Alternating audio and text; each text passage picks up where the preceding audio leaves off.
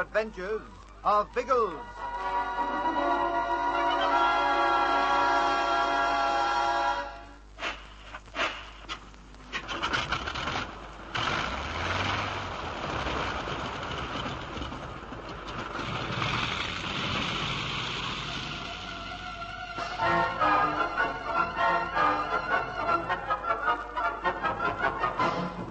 Biggles and his air police arrive back in England from the intrigue and bloodshed of the Korean War to find reports of more killing in the British newspapers.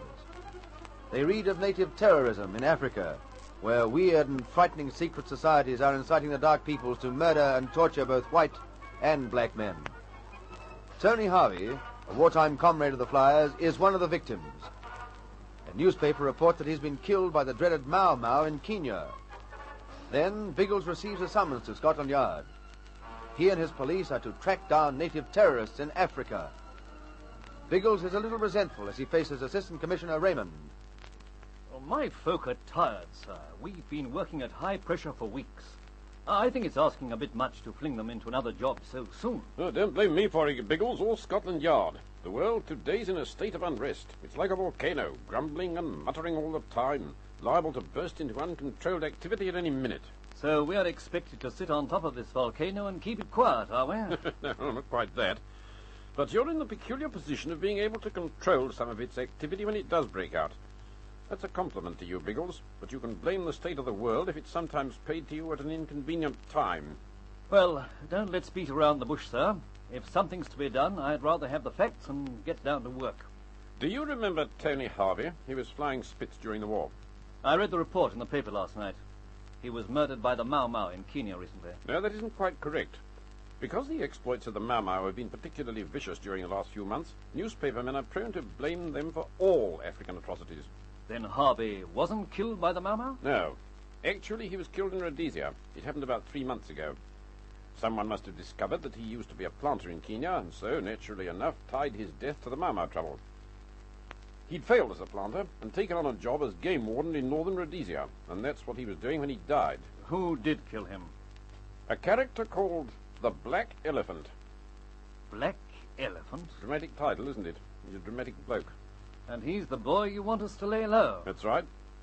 But we'll go back to the beginning of the story. Roughly 3 years ago, this man's name began to be whispered in terror by African natives. His full title is Zulu, the Black Elephant, Lord of Africa. I should say he created the name to impress the natives. I gather he did impress them. He did, by moving about Africa and leaving a trail of brutal murder and theft. He's still doing it. Hasn't he ever been caught? No. He doesn't confine his activities to one area. He may strike in Rhodesia one day. In a week we may hear of him in Uganda. A fortnight later he's as likely to kill someone else in the French or Belgian Congo or Portuguese Angola. Like his namesake, the wild elephant, he makes his kill and then disappears. He's no fool, this Zulu. He's a most intelligent and dangerous man. No one knows very much about his beginnings, but he's obviously had some contact with white men because he speaks English fluently. Then, apart from his cunning, he uses physical strength to dominate the natives.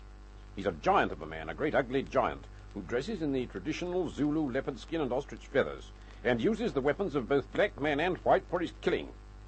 I want to impress on you, Biggles, that this man is highly dangerous. Because he's a killer? More than that. Because he dreams of one day being the overlord of Africa, ruler of an immense native kingdom in which white men have no part. Well, I'm not interested in the politics of this situation, sir. No, neither am I. But for the sake of the natives themselves, the Black Elephant must be destroyed. His methods are indiscriminate murder and theft. He destroys everyone in his path, black and white. And he leads a big gang of men like himself, men who kill for the sake of killing. Surely it can't be hard to find a big gang like that. A decent body of troops could wipe them out in no time. Africa's an enormous continent, Biggles. Authorities of all states have been chasing him for years, but so far they haven't found it possible to pin him down. And in the meantime, his hold on the native population is growing stronger, and the actions of his gang more ruthless and daring. And you want me to go out with 3 men and a girl to find this gang and wipe it out? Yes, I know. It's a tremendous task, Biggles, so I shan't order you to do it. But with your mobility and experience in tracking down dangerous characters all over the world, I feel you might succeed where an army would fail. Will you do it? Give me the complete story. Then I'll give my answer.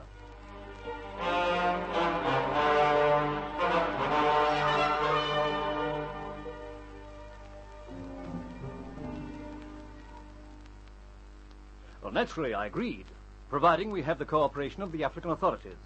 And Raymond promised that. I think the old boy's right. We may be able to track down this gang by air and ultimately run them to earth. I hope you all back me up in this. We'll do whatever you say, Biggles. Personally, we Lissies are all for it. Should be a terrific valley show, what? And you, Ginge?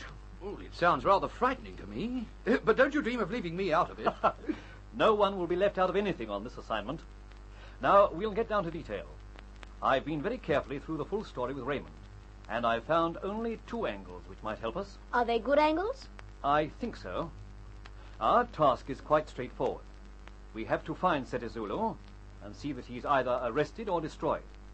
If we can wipe out his gang at the same time, all well and good. But the Black Elephant himself is our objective. Oh, we'll do it on our ear, old trout. We'll simply find his headquarters, wait for the blighter to come home, then let fly at him with our jolly old catapults. So far, there's been no suggestion that he has a headquarters. But I think he has. Is this one of the angles you were talking about? Yes. You see, his practice when he raids a native village is to burn it down, kill all the occupants, and make off with their cattle. African natives measure their wealth by cattle, don't they, Biggles? That's right. And as Setezulu has been stealing cattle consistently for 3 years, he must be an extremely wealthy man now. Do we know where he's been selling the cattle, old trout? He hasn't. And that's why I think this is a good angle. Somewhere in Africa there must be an immense herd of cattle belonging to the Black Elephant. If we look for that herd, sooner or later we'll find it, and then find Setezulu. A herd that size shouldn't be hard to spot from the air. Now, don't bank too much on it. There are thousands of herds of cattle in Africa, but it is a lead. And what's your other angle, Biggles? A very important one. We can have the services of a guide who is one of the very few people to have seen Setezulu face to face. And lived. Exactly. His name is Mishu. He's a Masai warrior who was acting as gunbearer to Tony Harvey when he was killed. Mishu escaped and reported the incident. Raymond will see that he's waiting for us at Kampala. That's the town in Uganda where we'll make our headquarters. How soon do we leave, Biggles? Just as soon as we can organize 2 or 3 aircraft, Pat. Our job is to prevent the Black Elephant killing more people. And we won't do it unless we go to work immediately.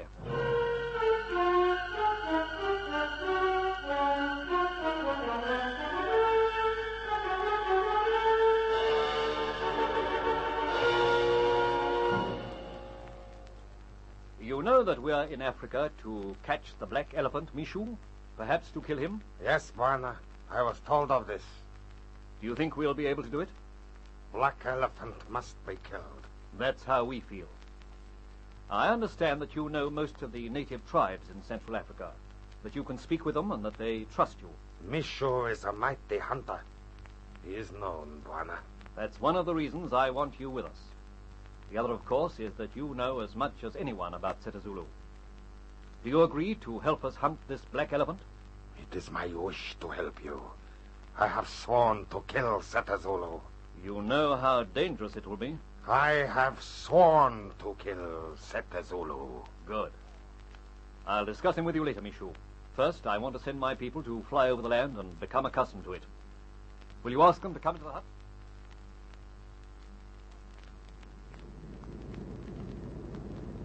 Hadn't we better turn back, Ginge? Biggles didn't mean us to fly as far as northern Rhodesia. He told us to keep our eyes open for big mobs of cattle, didn't he? That was a secondary consideration. His main idea in this flight is for us to have a look at the country we'll be working in. Well, aren't we? It's no use just looking at Uganda when we're likely to be chasing this Setezulu blighter down in Rhodesia. We don't know where we'll be chasing him yet. Turn back, Ginge. Biggles will think we're in trouble. All right, we'll fly to the next belt of forest and then turn. We've seen so much of this grassland that I'm dying for the sight of a few trees again. We'll see plenty of plain country in Africa. This is what they call the veldt. Ginge, that figure moving through the grass. Isn't that a man? That's a white man, by George. And he looks pretty groggy. He's trying to wave to us. Put down, Ginge. You can land anywhere there. Yes, that poor blighter needs help.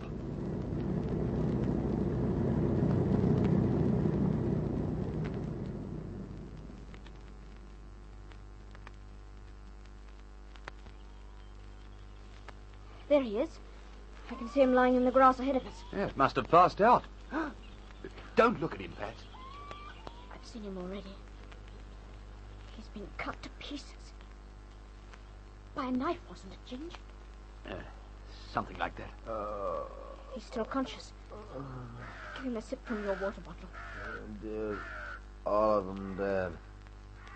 Got all of us. Black elephant got all of us. The black elephant got all of us. Hear that, Pat? The black elephant's done this. He's struck again.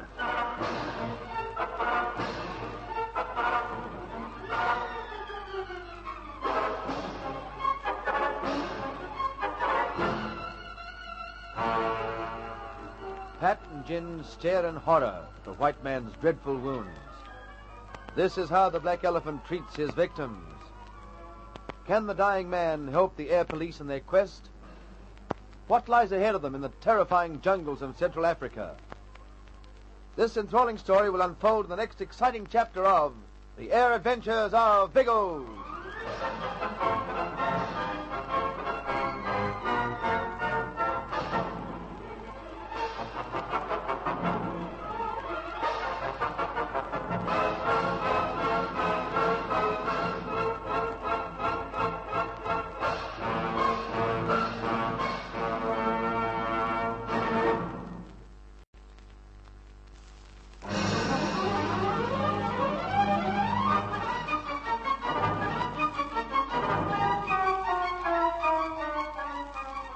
The Air Adventures of Biggles.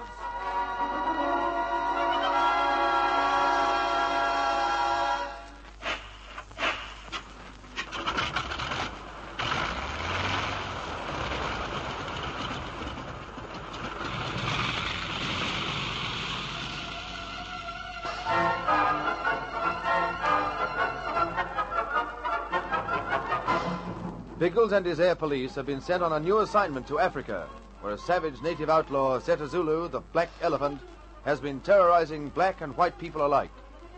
Through murder and theft, he is attempting to set himself up as overlord over all Africa, and Biggles' task is to track him down and destroy him. The Flyers set up their headquarters at Kampala, the capital of Uganda, where Biggles engages as guide the native Mishu, one of the few living men who have seen the Black Elephant face to face. During a reconnaissance flight over northern Rhodesia, Ginger and Pat see a white man staggering through the long grass. He is seriously injured, so they put down to investigate. When they find the man, he is barely conscious, but he murmurs the name Black Elephant. What about the black elephant? Tell us about him. This is important. He's passed out again, Ginge. He's still breathing. He isn't dead. He can't last long. Not wounded like that. Poor blighter. He's in a shocking state. I wonder what caused the wounds. I thought he'd been slashed by a knife at first. But a knife wouldn't make those great holes. Those are spear wounds. He's been chopped about by native assegais. I suppose the black elephant did do it. There's only one way to find out. I'll give him some more water. That may bring him round again. Be easy with him, Ginge. He's coming round. It's all right, old man. We're friends. Friends. You get him. Get him for me. Black Elephant. The Black Elephant did this to you? Yeah. Killed the others. Said I was dead, too. Left me lying there. And you managed to come back after they'd gone? Yeah. Is that it? Yeah, man. Blacks gave me food. Wouldn't let me stay. Frightened the Black Elephant. How long ago did the Black Elephant attack you? Maybe a week, maybe 10 days. Can't remember. Where did it happen? Can't remember. Black Elephant, dozens of men, dozens. Can't remember. You must remember this. It may be vital. Where did it happen?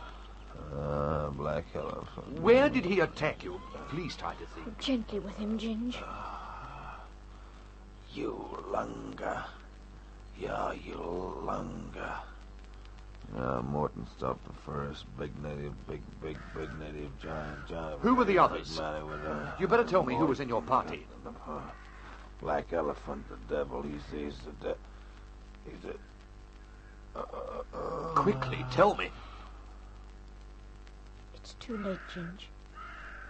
He's gone.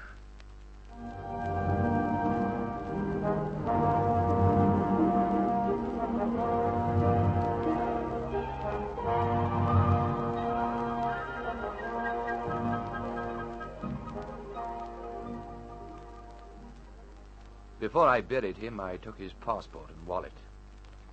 There they are, Biggles. They'll help to identify the party. Joseph Lawrence Kennedy from San Francisco. Sounds as if he was an American tourist on a hunting trip. Pity someone didn't warn him that the black elephant does the hunting in this country. He won't for much longer. Ginge, take these papers across to the Airways office. They'll be able to contact Lusaka in northern Rhodesia and find out who was with Kennedy on the trip. Roger. I'll stay there till the information comes through. Now, let's see how we can make use of this. Sizzling sausages, old Trout. There's only one bally way. What's that? We simply trundle down to Ubunga, find this Seta Zulu bird, and exterminate the blighter. Nothing's ever been more obvious to us Lissies. These murders took place a week or 10 days ago. By now, Seta Zulu and his gang will be hundreds of miles away. I've been trying to impress this on you all. He strikes, then disappears, to turn up again in a totally different part of Africa. In other words, the last place we should look for him is where he's been seen recently. That's it. We can look anywhere in Africa but there. Well, that makes it frightfully easy, what? We just burble out the kites, have a scout round Africa, and bring in the trout before tea. Simple. It's far from simple. But it's not as impossible as it seems. Remember my theory that the black elephant will ultimately give himself away through the movement of cattle. Well, there wouldn't have been cattle involved in this last stunt. No, Pat. But he may have been moving cattle when the Americans crossed his path. That's enough to make him kill, isn't it, Mishu? Yes, Bwana. Black elephant kill all who come close to him. All right. The blighter's liable to be anywhere a few hundred miles north, south, east, or west of Ualanga. Well, that doesn't exactly help us, what? I think he'll be north of it. What do you base that on, Biggles? Firstly, he doesn't usually operate below northern Rhodesia. Then, if he's moving cattle, he'll need water. He'll almost certainly follow a chain of rivers, lakes, or waterholes when he's droving them to his hideout. There are quite a few chains of water in Africa, Biggles. I know, but there's one particularly good one. Now, look at this wall map. Here's Ulanga, see? Yes, it's just at the foot of Lake Tanganyika. Yes, and above that is Lake Kivu. Above that again, Lake Albert, and across to the east, Lake Victoria. The entire lake system covers over 1,000 miles. Now, isn't it likely that anyone moving cattle would take advantage of that? I say, LB, that narrows it down somewhat. All we have to do is to scoot up and down those bally lakes till we find him. Till we find the cattle. Those we may see from the air. The men will stay under cover. There's still a difficulty, Biggles. We don't know which side of the lakes to look. We'll cover both, if necessary. But if we had some other clue, some other point of indicating his line of march, it'd help a lot. Mishu help you, Bwana. Yes, Mishu? Men of my tribe, Bilumbwa, live on Tanganyika side of lake. They tell if Seta Zulu come this way.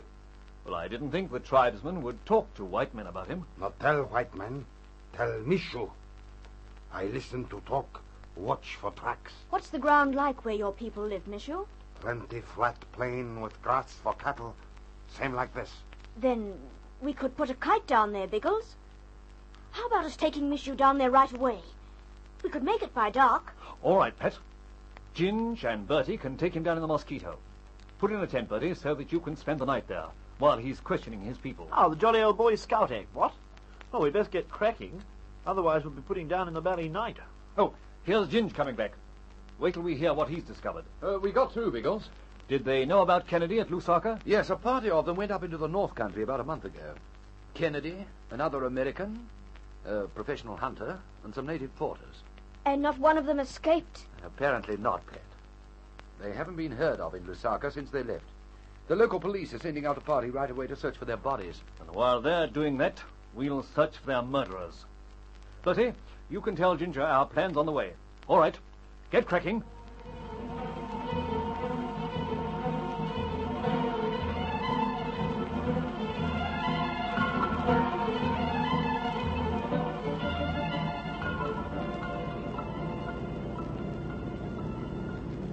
This is the place, Bwana.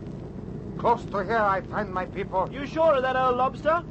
The jolly old ground doesn't look the same from up here as it does when you're trundling along on the hoof, you know. Mishu know.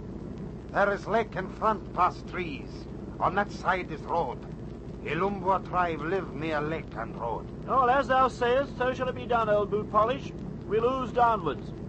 Keep your eyes open for ant hills, rocks, and such like, will you, Ginge? I'd hate the dear old kite to land on Schnozzle. Roger. Well, it looks pretty right anywhere down there, I think. Yes, my dear old Aunt Ermentrude always warned me to look before I land. She didn't once when she was taking a water jump. Got most frightfully wet, poor old darling. When we land, Mishu, shall we go with you to the native camp? No, Bwana. White men come to Kral, all black men know about it. Maybe they tell Seto Zulu. We can't have that happen, by Jove. We'll toss up the old tent in the sward down there. Well, shall we be safe in a tent in the open like that? Safe, Bwana? Yes. What about the wild animals? Oh, wild animals not hurt. Always Mishu lived near wild animals. Yes, and you've got a few scars to prove it. I'd just as soon keep my youthful complexion, thanks.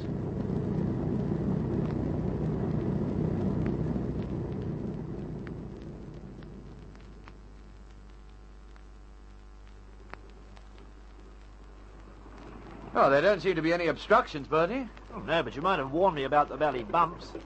Make me feel as if I got the hiccups. Ah, well, we'll leave the old kite nosing into these trees. Then if a rhinoceros spots it, he'll think it's a daffodil. Right, out you hop, Trouts. Now you buzz off and confer with Uncle Mopper Popple and Aunt Mipper Pipple, Mishu, and we'll whack up the tent while it's still alight. Mishu find you here in morning, Bwana? Oh, absolutely. We'll be huddled over a whopping big fire just by the kite. Providing we haven't been trampled to death by elephants during the night, black or otherwise.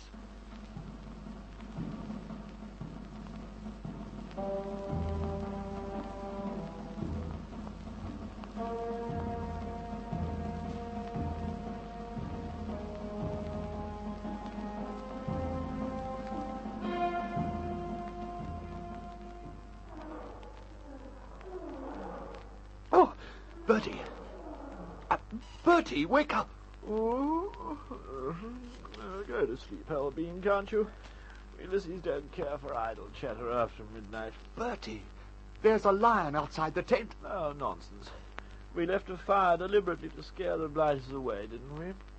They won't burble around while that's burning. Now, you just go back to sleep. Sizzling sausages. Now do you believe me? But the fire! The fire's gone out. There is a lion outside the tent, and nothing to scare him away.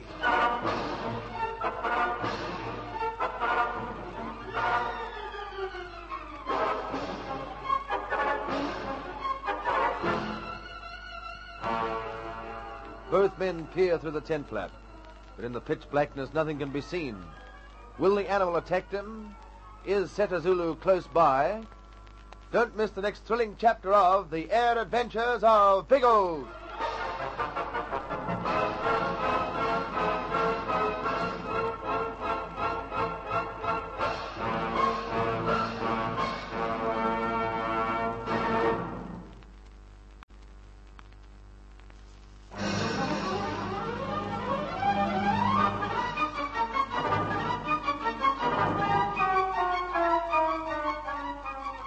The Air Adventures of Biggles.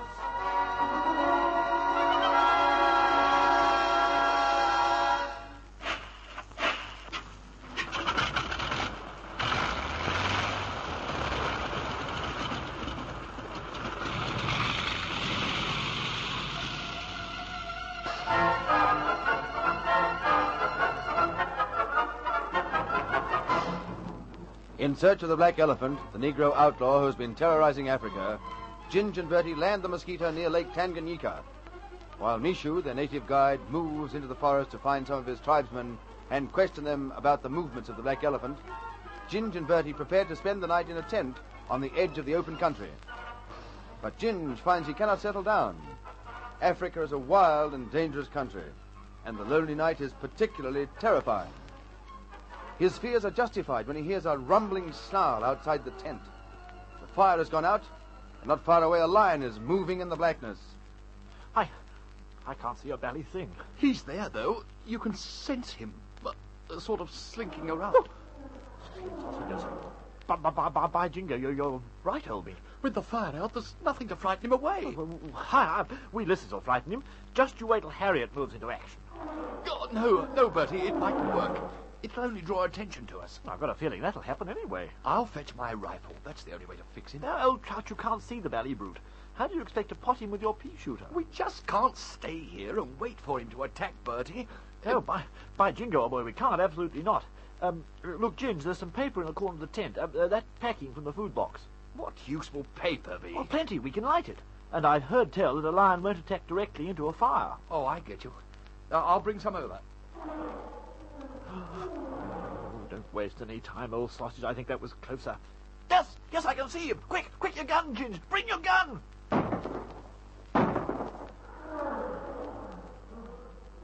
What the blazes... That wasn't you, was it? No fear, I hadn't picked up the gun. Well, it frightened old Leo away anyway. He's trundling off in no uncertain style. Are you sure he's gone? Didn't you hear that last bleat?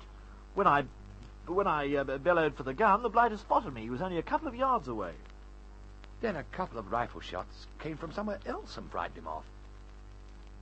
I wonder where they did come from, Bertie. Oh, baked potatoes, how should I know?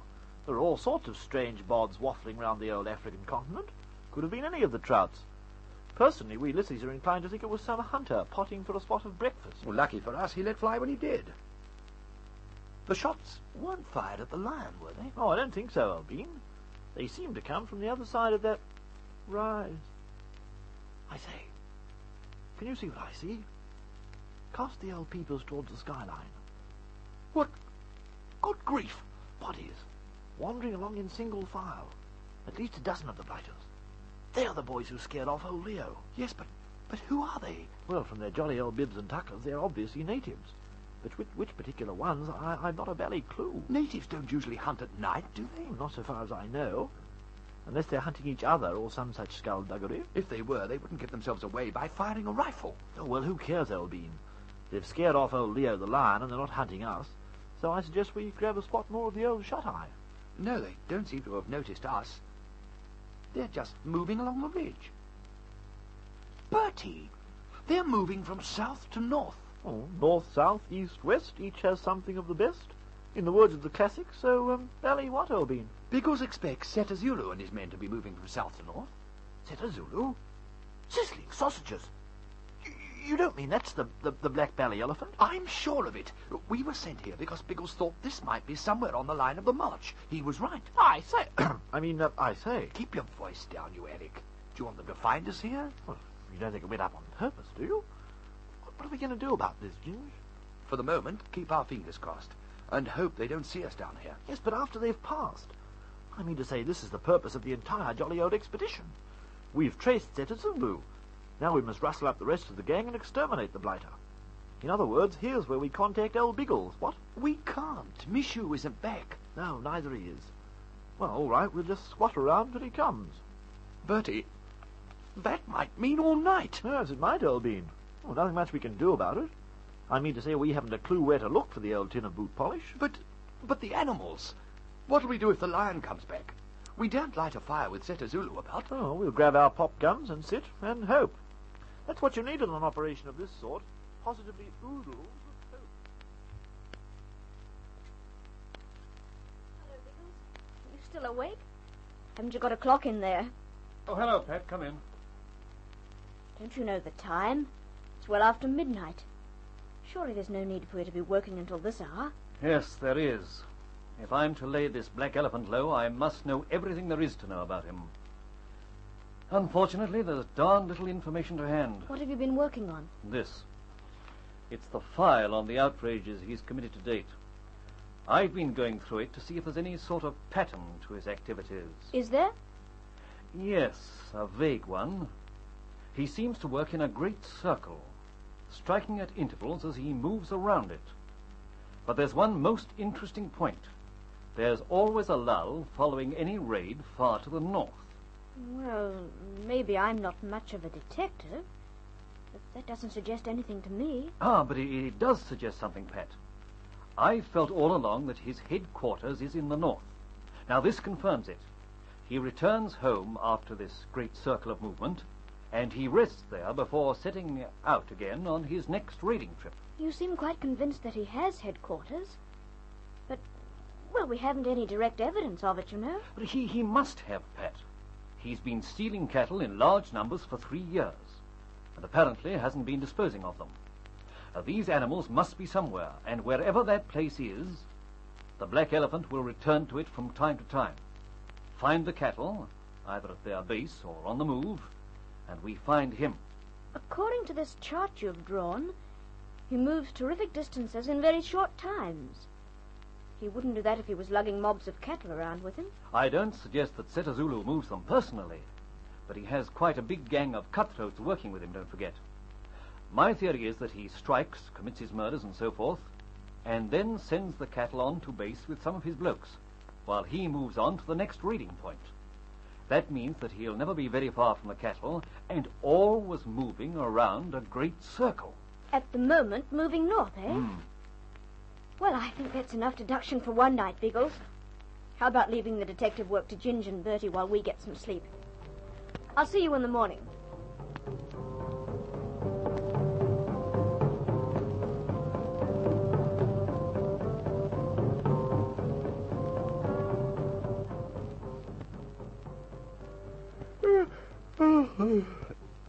Oh, what's the time, Bertie? It's nearly 5 o'clock, old trout. Dawn's just sprouting. You can grab some more shut-eye if you like. Lizzie'll keep guard till Mishu comes. Oh, I'm awake now. I'll stay with you. Nothing been happening? Well, some hyenas came oozing this way, but I tossed a clod of dirt at them and they trundled off again, that's all. No further sign of Seta Zulu? No, not a quiver, old top. The blight is probably still drifting onwards some miles to the north of us. Oh, seems we're in for a quiet stay after all. This part of it may be quiet, but... Bertie, there's someone out there. Where? Coming across the veldt. And he's seen us. He's heading straight for us. Oh, then it doesn't matter if we give ourselves away, what? Hold hard there, sausage. Who are you? And what do you belly well want? It is Mishu, Bwana. Do not shoot. Oh, sizzling sausages now. Put a sprint on, Mishu. We've been waiting for you. There's news. The Black Elephant is here. Mishu see him. You've seen him where? Men of my tribe see him while hunting. They tell Mishu he comes.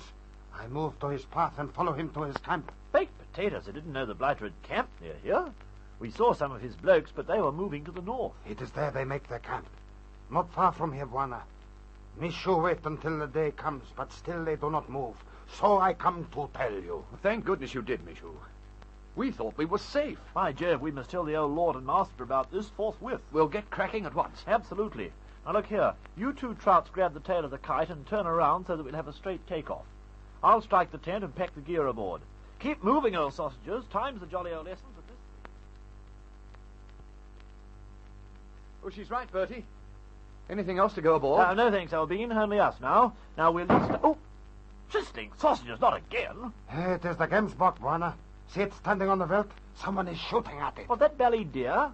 I say, that's not far away. It's been hit. And it's coming this way. The Black Elephant is coming from the trees. Oh, not only the Black Elephant, but his whole valley tribe. They've seen us, Bertie. That blasted deer's given us away.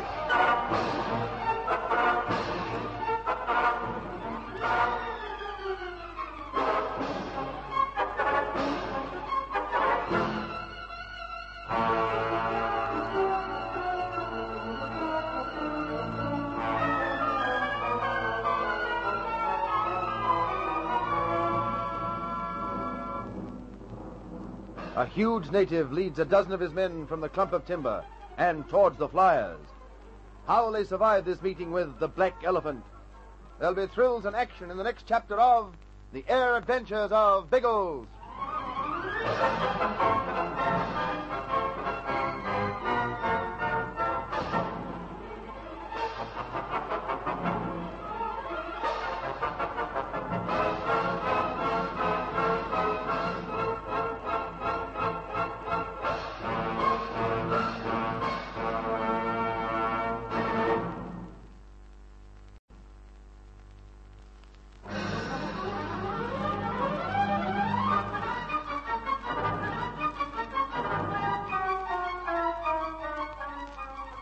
The Air Adventures of Biggles.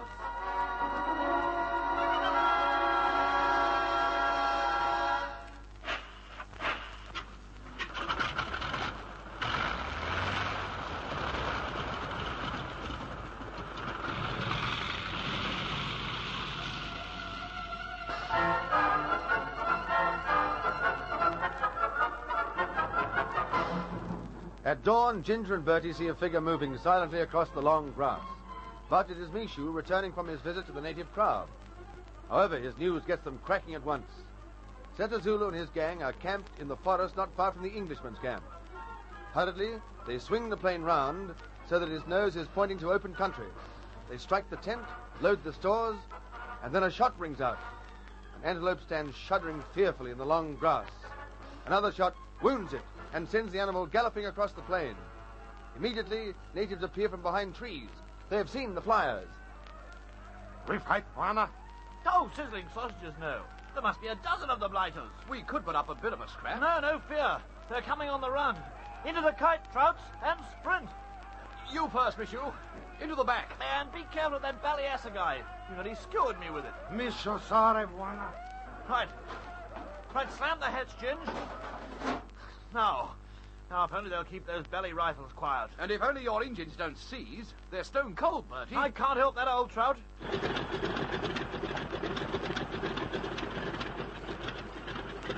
Don't waste time revving. Those blokes are right in front of us. We'll scatter them.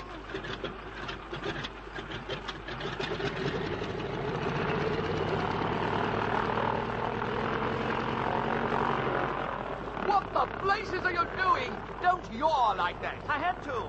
There was a belly anthill in the way. Black elephant not in way, Bwana.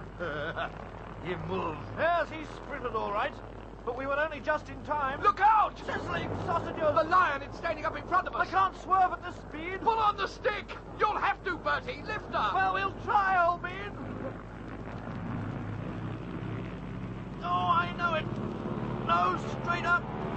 We're going to stall. No, we won't. Keep leveling out. There. Now you're right.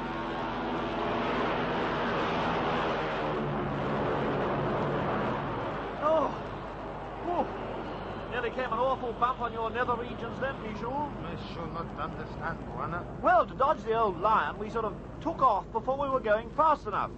That meant the jolly old nozzle tilted up in the air too soon, and the kite wondered for a minute whether or not it'd slide backwards onto its tail. Would have been awfully uncomfortable if it had. Particularly as we would have pranged within a few feet of the lion. That must have been the bloke who was hanging around last night, Bertie. Oh, I say, don't be so bally cheerful. That means he was out there all the time. He probably was. Still, he didn't attack us. And the old black elephant didn't skewer us, and we didn't prang. So we're still alive for them all to happen again another day. It's a great life, what?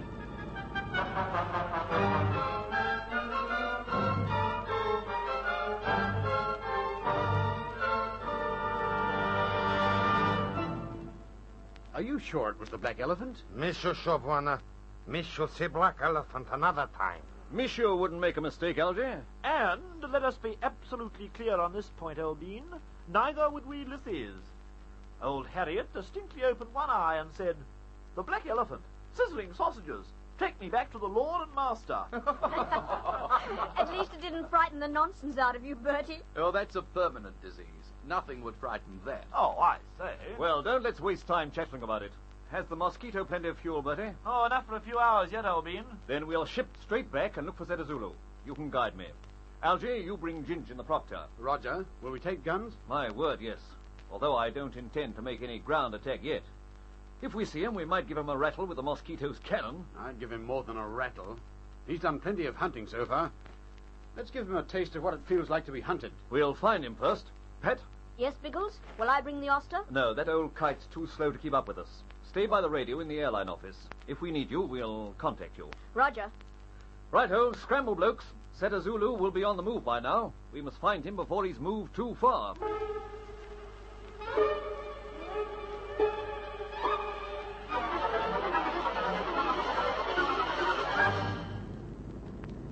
Are we on the right course, Bertie? Well, I'm sure we are, old bean.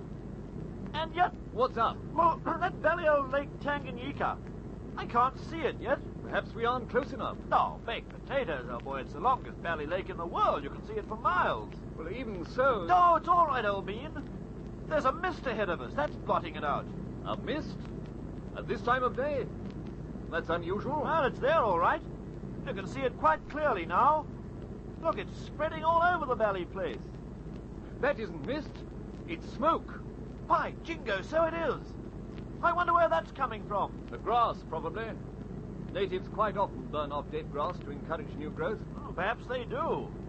But isn't it somewhat of a coincidence that they should burn off the valley stuff right across old Setter Zulu's path? Is that where it's coming from? I'm afraid there's no doubt, old bean. I know exactly where we are now. The Black Elephant and his boys are under that smoke, and they're trundling north just as fast as they can bally well trundle. Oh, confound it. The cunning blighters tricked us completely. Look here, couldn't we trundle up to the northern end of the smoke and wait for them to come out of it? It's moving all the time.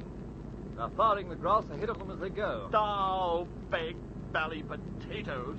No, we haven't a hope of spotting the bounders. Not on this trip, anyway. Make contact with Algy and tell him to return to base. We'll figure out what can be done back there.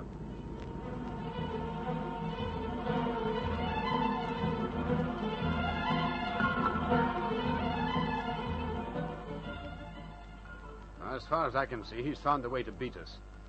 While he's on the move, he'll keep the fires going, and we'll never be able to locate him. Yes, by Jove.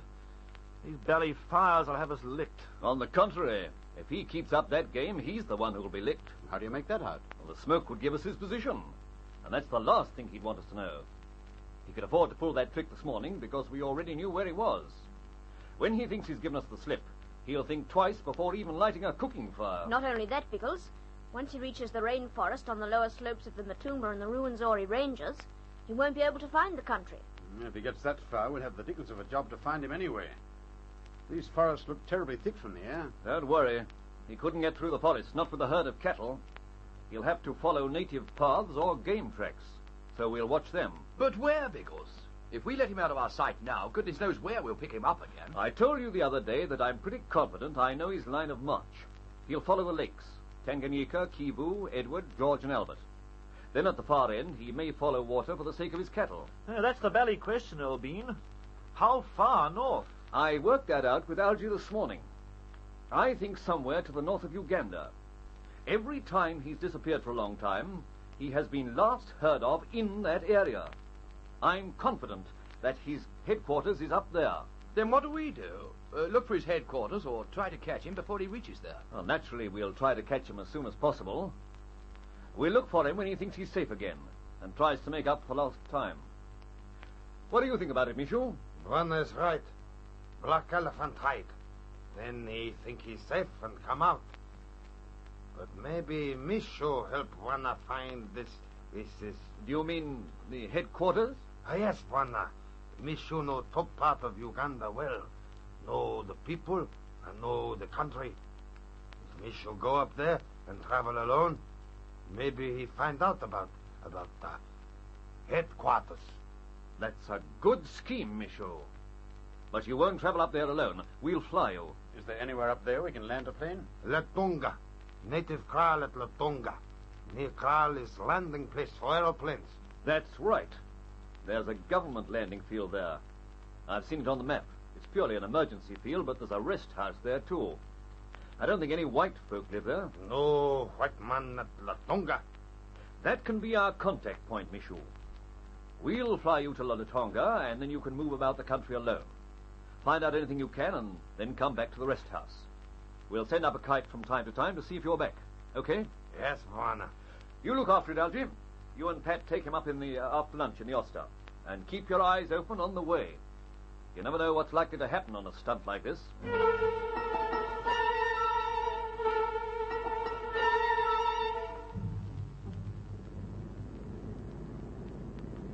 You remember what Biggles said before we left, Pat? What was that? Anything is likely to happen on a stunt like this. He was right. Look over to the horizon. Storm clouds. Algy, they look bad. They are. There's a cyclone coming.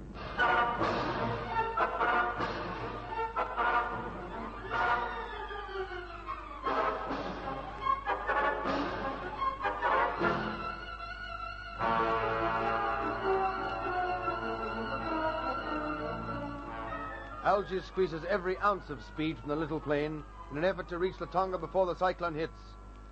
Can he avoid flying through the storm?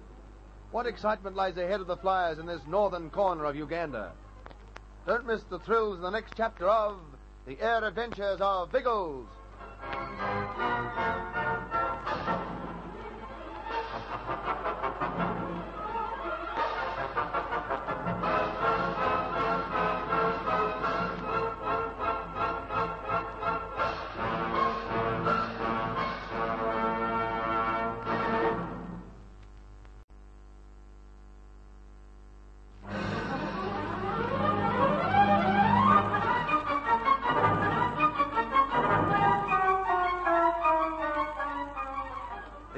adventures of Biggles.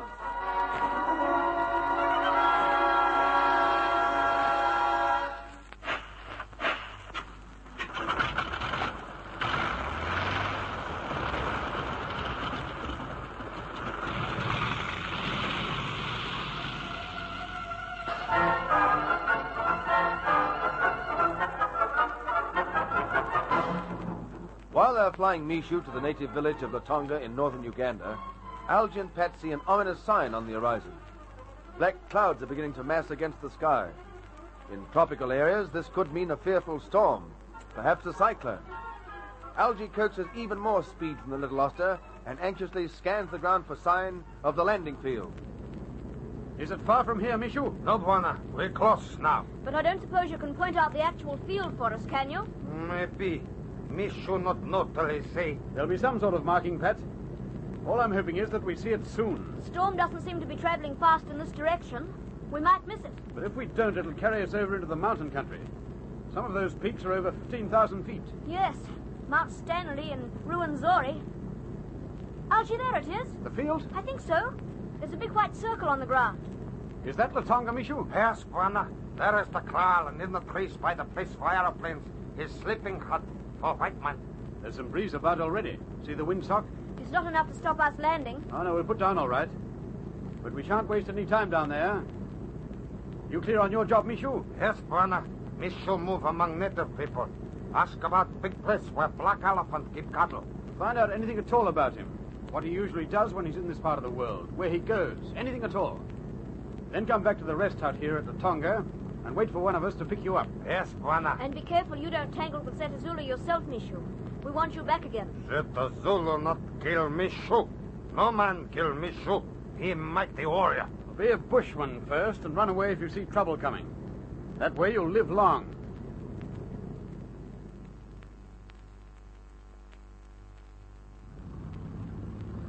Hoist open the hatch, Pat, and let him out. There you are, Mishu. Goodbye. And good luck, old son. Make sure we see you back here. Goodbye, Bwana. Mishu come back soon. Righto, Pat, close up. As soon as he's clear of the kite, we'll take off again. There's someone coming across the field. It's a white man. I thought there weren't any white men here. He's beckoning to us. Oh, confound him. What the blazes does he want? We'd better wait until he gets over. It might be important. All right. But he can jump in the lake if he thinks we're going to stay here nattering for long. Hello there. I thought you were going to fly off without saying good day. That's about all we've time to say. Oh, nonsense. You're coming over to the rest house for a cup of tea. No, sorry, old man, we don't do that. There's a storm coming. That? Won't be here for over hours. It may just drift up and down the horizon for a while and then wander away. They often do in this part of the world. It looks a bad one, though. Well, it doesn't matter how bad it is, does it, if you're not in it? You know, you're the first white people I've seen for a fortnight. I'm not going to lose you as quickly as this. Come over with me? Well, We might as well, Algy, providing we don't stay long. All right, 5 minutes, that's all. That's all it'll be.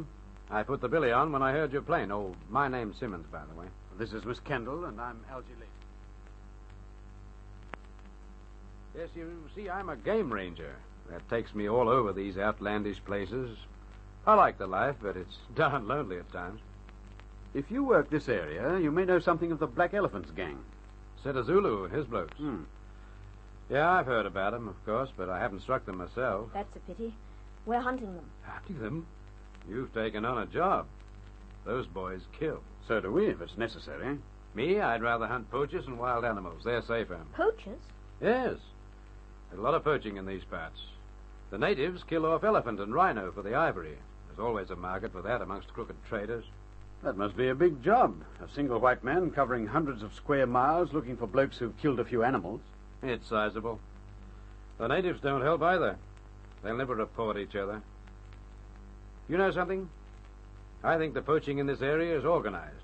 It's my theory there's a white man at the back of it all. We'll leave you to track him down while we look for our black man. Is that why you're here now? Oh, no. No, this is another side of my job. There have been reports of an ambitious leopard in this locality. He's gone past the taste for cattle, and he likes humans now. Quite a few of the natives have made good meals for him lately. Are you on his trail yet? Well, not really. I've seen signs of him, of course, but leopards are darned hard to track down, and dangerous, too, if they are man-eaters. Oh, it seems to me these jungles are full of dangers. They are, miss.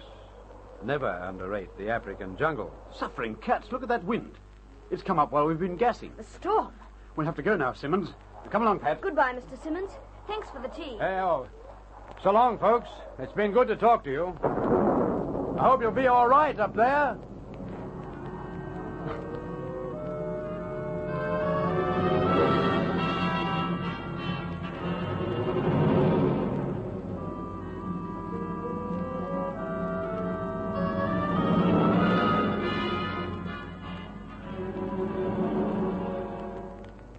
Biggles? Biggles, where are you? Over here on my bunk, Ginge. I'm being just plain lazy for half an hour. There's a storm up north, Biggles. What's that? How do you know? Bertie and I were over at the Airways office when a kite came in from the Sudan. The pilot said he'd skirted a terrific electrical storm that was sweeping in from the sea. Did he give you the location of it? It was coming across Kenya when he saw it. But by now, it'll be right over the north of Uganda. Caesar's ghost. Pat and Algy will be bang in the middle of it. Where's Bertie? He went to the radio room. He's going to see if they can make contact with Algy. We'll join him. If they strike a tropical storm in the Ulster, they may be in trouble. Real trouble.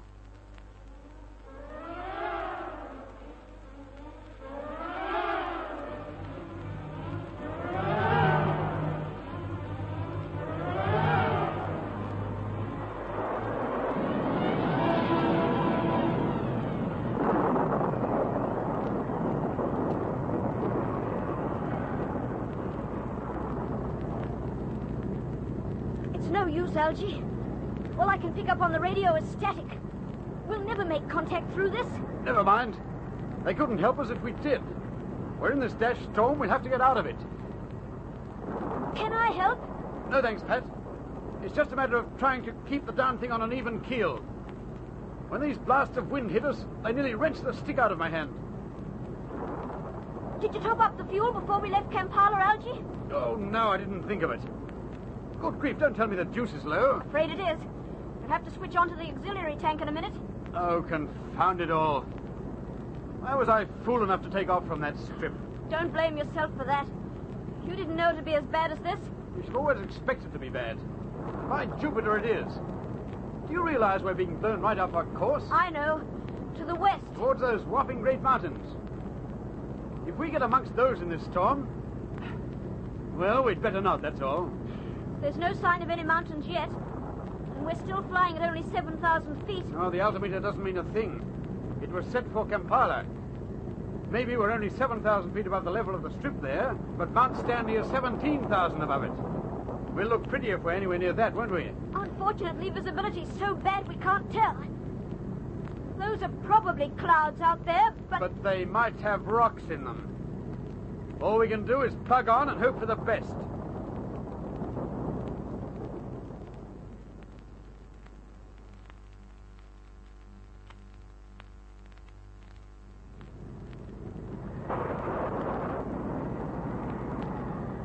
See the petrol gauge? 0. We're out of juice. Nearly. We must be near those ranges now. Algy, swing away. What the... That big mass, it's a mountain. Good grief, I thought it was a cloud. Oh, blimey, Charlie. We were nearly into that one. It's enormous. We're still flying alongside it. Hello? The petrol's finished. That's that. Can we glide, Algy? Not for long in this storm. And for all I know, the ground may be only 10 feet below us. It's further than that. I can see it coming up now. Trees! That's going to be nice. We might be all right if we sink onto them. If we do, I'm pulling back on the stick as hard as I can now. If I pull any more, we'll stall. It's coming, Algy. Switch off the ignition. That's right. Lift your knees, Pat, and cover your face. Here we go.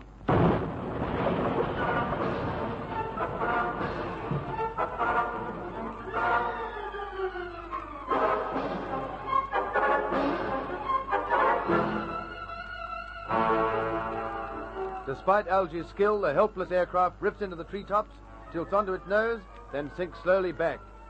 Have the flyers been injured? Where are they? And how will they return to their friends? Listen again for thrills in the next chapter of The Air Adventures of Biggles.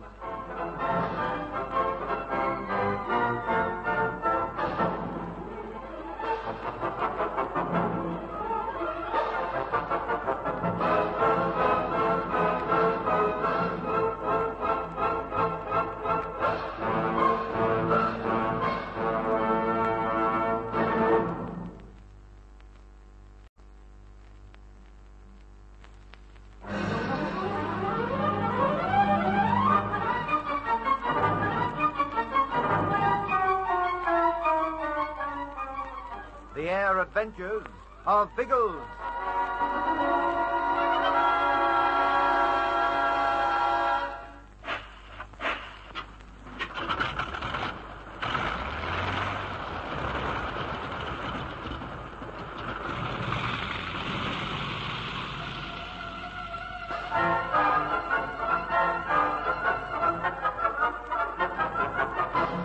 Pat and Algy are delayed at the Latonga airstrip, and by the time they take off in the Oster, the storm is approaching fast. It soon catches the little plane in its full force.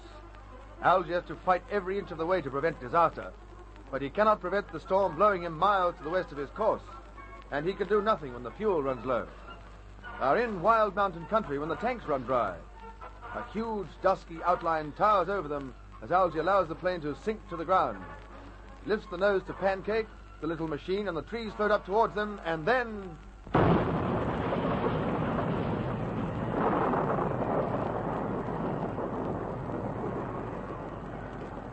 Pat! Pat, are you hurt? No, I came an awful whack against the instrument panel. But I'm all right. Me too. There's a bit of a cut on my forehead you can fix for me afterwards. But we were both darned lucky. Oh, no, Algy. You knew the crash was coming and you prepared for it. No one could have brought the kite down better than you did. Oh, thanks. And that doesn't help us much, does it? My word, it does. We're alive. We wouldn't have been if we'd crashed nose down. All right, I'm a whiz of a flyer. But that doesn't alter the fact that we're stuck amongst the trees on the side of a whopping great mountain in the middle of a storm. I can't fly us out of this spot. There's nothing we can do, Algy. Not while the storm's still going. When it dies down, I suggest we try to make radio contact with Kampala. Yes, we'll do that. And in the meantime, this cabin's as good a place as any to stay. At least we won't get quite so wet here as we would outside.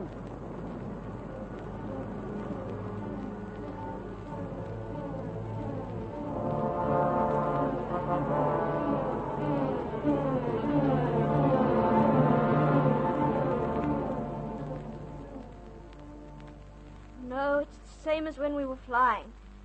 All I can pick up are the splutters of the storm. We're still too close to it. I'll try again. I might get through eventually. No, you'll waste the battery. That radio's our only link with Biggles, Pat. Let's keep it serviceable.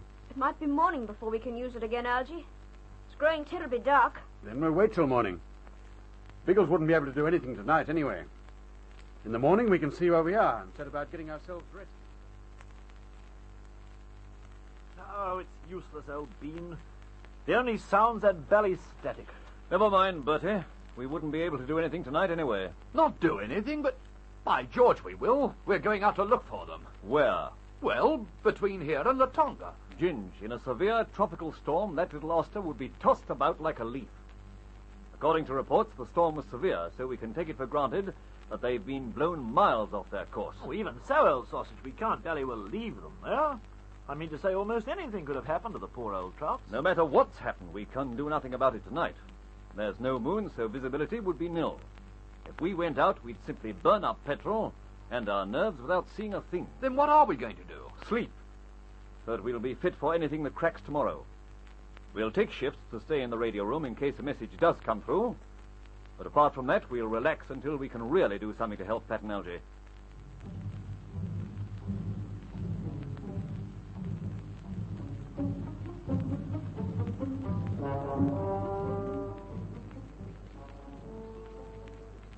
It's glorious down here, Algy. The view's heavenly in daylight. I couldn't care less about the view. I want to get back to civilization. Is the radio working? Yes, I'm trying to get through now. Hold it, Pat. Are you through?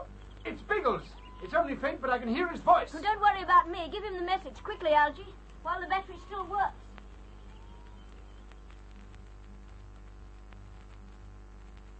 Yes, Algy, I have that. We'll come out to look for you immediately. Neither of you move from your position until you hear our kites. Then light a smudge fire to show us where you are and wait for further instructions. Now, when I switch back to you, tell me if you've understood all that and pass on any other details you may have about your position. Reception's growing very bad. Over.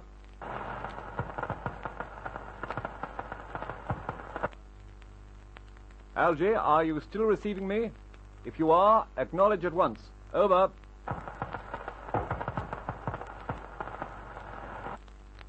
Well, that's all. His battery must have given out. But he gave you their position, didn't he, old trout? You seemed to jot down an awful lot on that pad. I don't know his actual position. He doesn't himself. But he told me the time he left Kampala, the direction of the wind, and his altitude when he crashed. We should be able to make something out of all that. Do you think so? Well, it doesn't mean much to me, Biggles. The altitude's the most important detail. They crashed amongst mountains well to the west of Latonga. As Algy was trying to fly south at the time, it's undoubtedly, well to the southwest. I'd say they're somewhere in the Ruwenzori range. At what altitude? The altimeter's stuck at a little under 7,000 feet. So if we follow the 7,000 feet contour, sooner or later we should come to them. Well then, let's bally well follow it, old bean. We Lissies are in our following mood.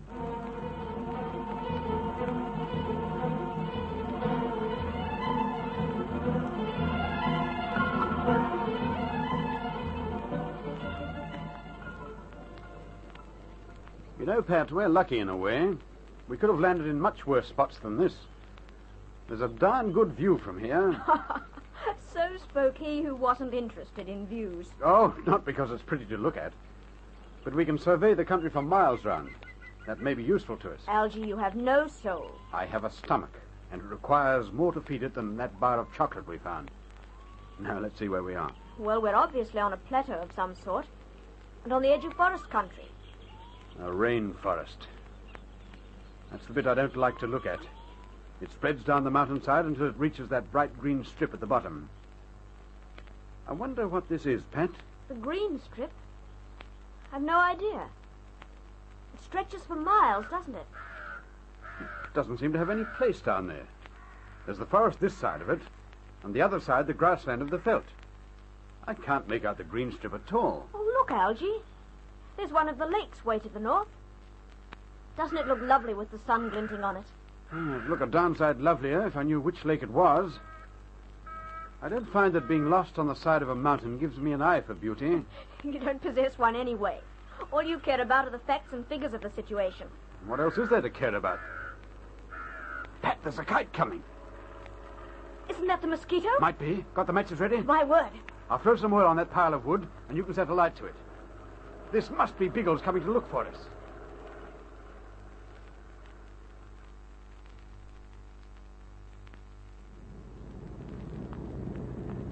There we are, old trout. There's smoke coming up from that ridge. That's it, Bertie.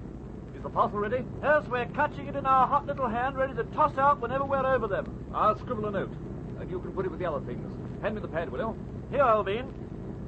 Here, we're right, Biggles. I can see them now. There's old Algy waving like Billy-O. And Pat, dear old Pat, she's there too.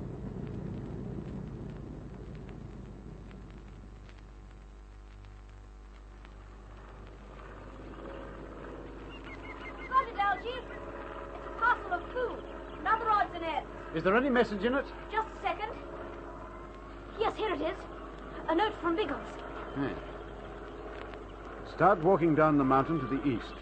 Keep heading in that direction and make for the open country of the plain.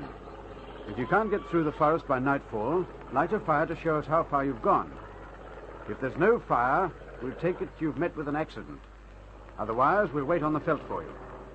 Good luck, Biggles. Give 'em a wave, Pat. We're right. Well, are you ready? Yes, I'm ready. Now, the rainforests.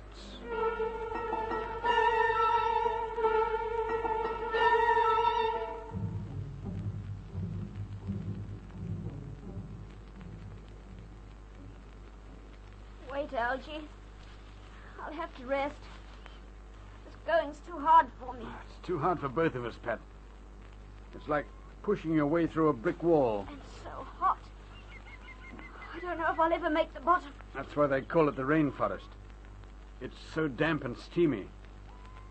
But we'll hit the plain eventually. Can we have a breather now, though? I honestly couldn't go on without a rest. Yes, but let's find somewhere more comfortable. The vegetation's so dense here we can't even sit down. There's a little brook or water hole through there. Think you can make it? I think so. We can have some lunch there. That'll make us both feel better. A good scheme. I'll push through ahead of you. It'll make the going easier.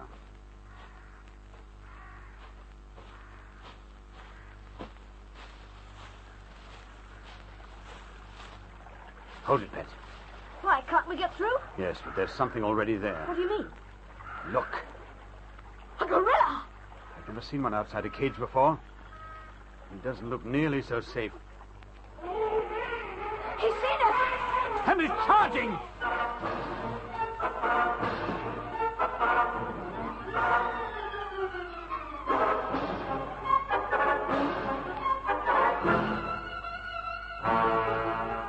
Pat and Algy frantically look for a way of escape as a huge ape crashes towards them through the undergrowth. Can they avoid the charge? Will they be able to push through this terrible forest to meet Biggles? There'll be excitement and action in the next episode of The Air Adventures of Biggles.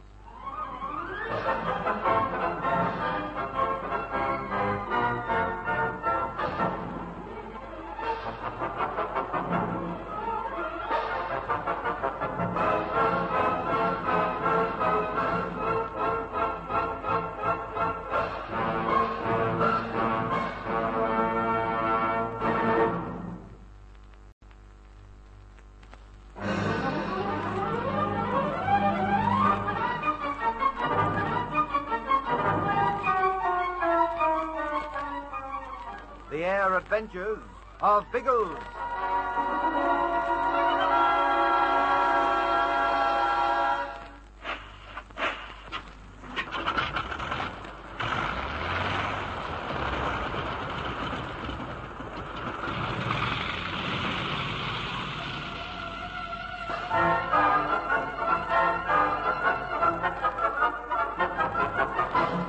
For hours, Pat and Algy force their way through the unbelievable growth of the rainforest.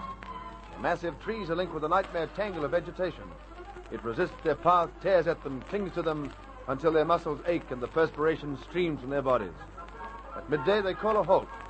Neither can go on without rest.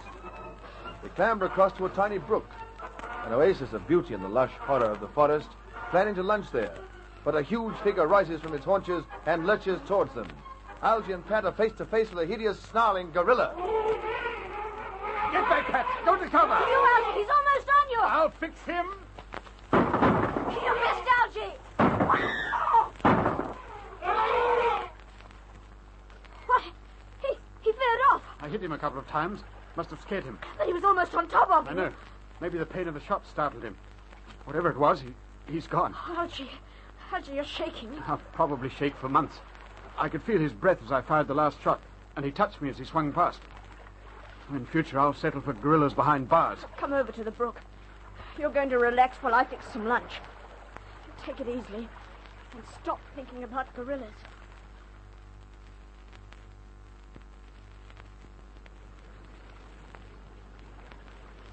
Feel better? Oh, I'm fine now, Pat. The food made all the difference. Then can we push on? We daren't waste any time if we're to meet Biggles before nightfall. No, by jingo. There's still the dickens of a lot of forest. But what about you, Pat? You were the one who had done in. Looking after you made me forget all about it. I could face 50 forests now. Come on.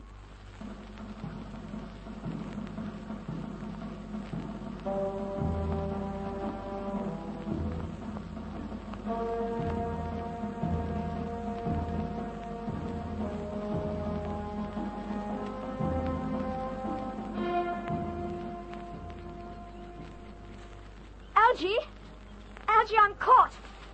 This vine, I'm tangled in it. Hang on a minute. Keep still, Pat. I'll cut you out. I was following right behind you. But when I ran into the vine, it seemed to twine itself around me. Almost as if it was alive. I'm not sure some of this undergrowth isn't alive. There. You're free now. Thanks. Oh, thanks, Algy. Yes, I can move now.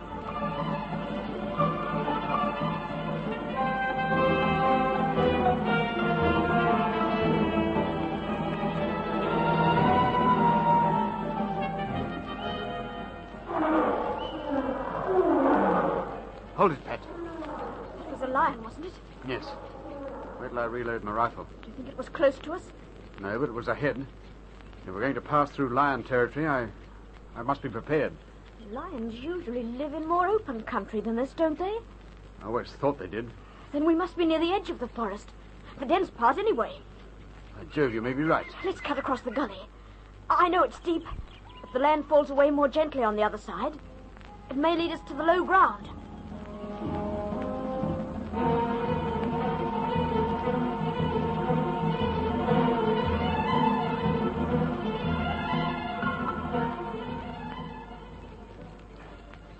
Careful climbing up this side, Pat. It's down steep and there isn't much foothold. I'm watching where you go and using the same track. I don't know where I can go from here. Oh, wait a minute. There's a big log caught in a cliff. If I can get my hand to it... Be careful, Algy. It doesn't look safe. I can reach it. Now I'll swing myself. Oh, Pat! I'm here. Dig in your feet, Algy, quickly. I'm slipping myself. I'm all right. I've got a grip now. Phew. If you hadn't caught me then, Pat, I'd have crashed to the bottom. I thought that log was rotten, so I braced myself to take your weight. Thank goodness you did. Bless you. Don't worry about blessing me. Let's climb out of this awful gully and see what's on the other side.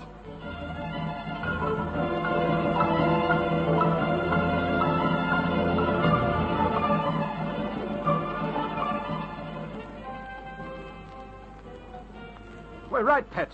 We're through the worst of it. Thank heaven. Algy, doesn't it look wonderful down there? And I'm not talking about the pretty view. At least we can see where we're going now. About another mile to that strip of green, I should say. It wouldn't be any more. And through light timber. Pat, that green strip. I think I know what it is. It's certainly easier to see from down here. It's bamboo. There's a belt of bamboo running for miles along the foot of the mountains. Bamboo will be easy after that awful undergrowth. Isn't it wonderful, Algy? Once we're through that bamboo, we'll see Biggles again. Biggles? Yes, I wonder where old Biggles is now. We should see something of him soon.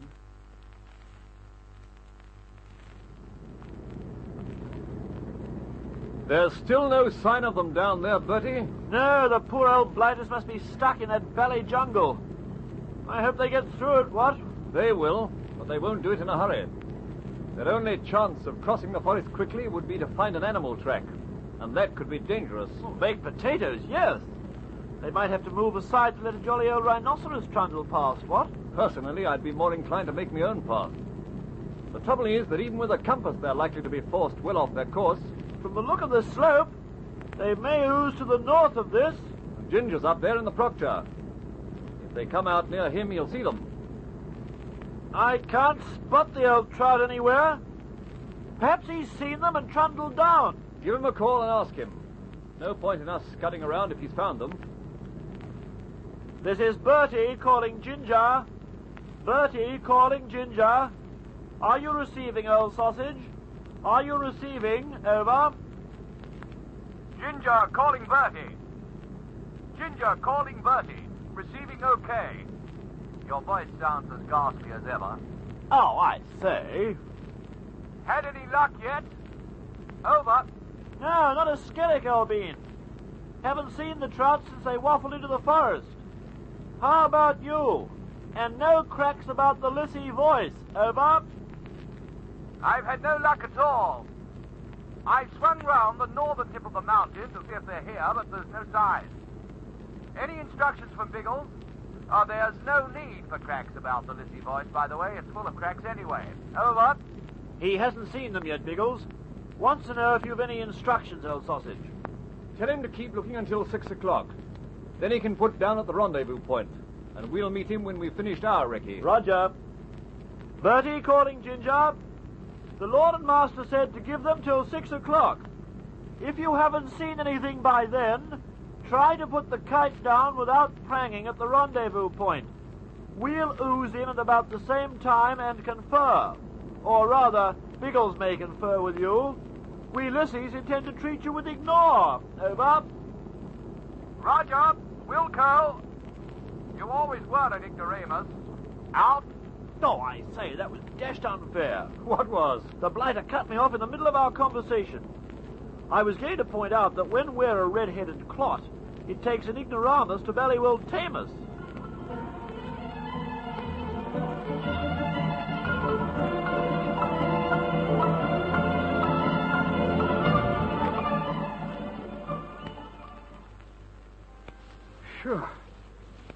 This bamboo's worse than the forest. I don't think we'll get through, Pat. We must, Algy. It's almost dark. And we know the planes are across the other side waiting for us. How about leaving it till morning? We could go back and light a fire to let Biggles know we're close and then carry on when we're fresh. Do you want to spend a night in that forest? Well, no, but if we have a fire, we should be safe enough. It's not only the wild animals, it's the generally eerie effect of the forest. What the blazes was that? A buffalo. Aren't there buffaloes in this country? By jingo, we might be in trouble. I'd rather face a gorilla than a wild buffalo. Algy, that buffalo was ahead of us. In the bamboo. A good reason for us to be out of it. But it must have pushed a path through. It may even be on a regular animal track. An animal track? We could follow an animal track. It'd take us right through the bamboo. No, not with the buffalo sharing it, thanks. You have your rifle, Algy. If we're careful, we'd be all right. Oh, please, let's try it. I'd rather risk the buffalo than spend the night in the forest. All right. We'll take it slowly, though. The sound seems to come from through here.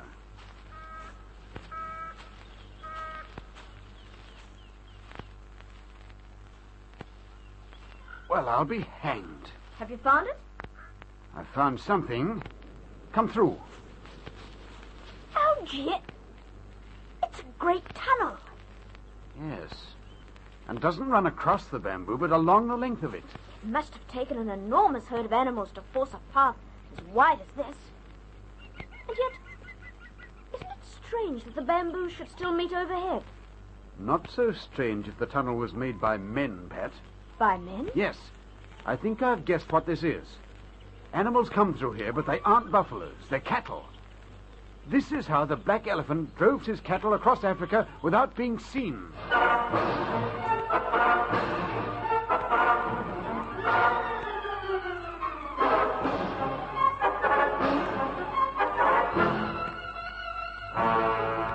This weird, gloomy tunnel hidden within the bamboo belt would provide perfect cover for stolen cattle.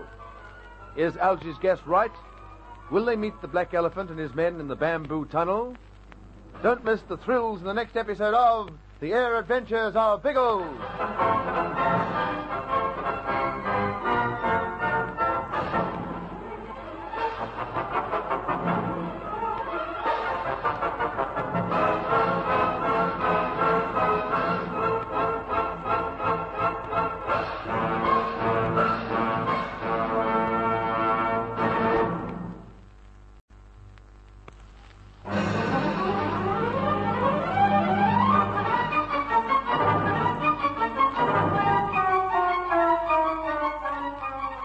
The Air Adventures of Biggles.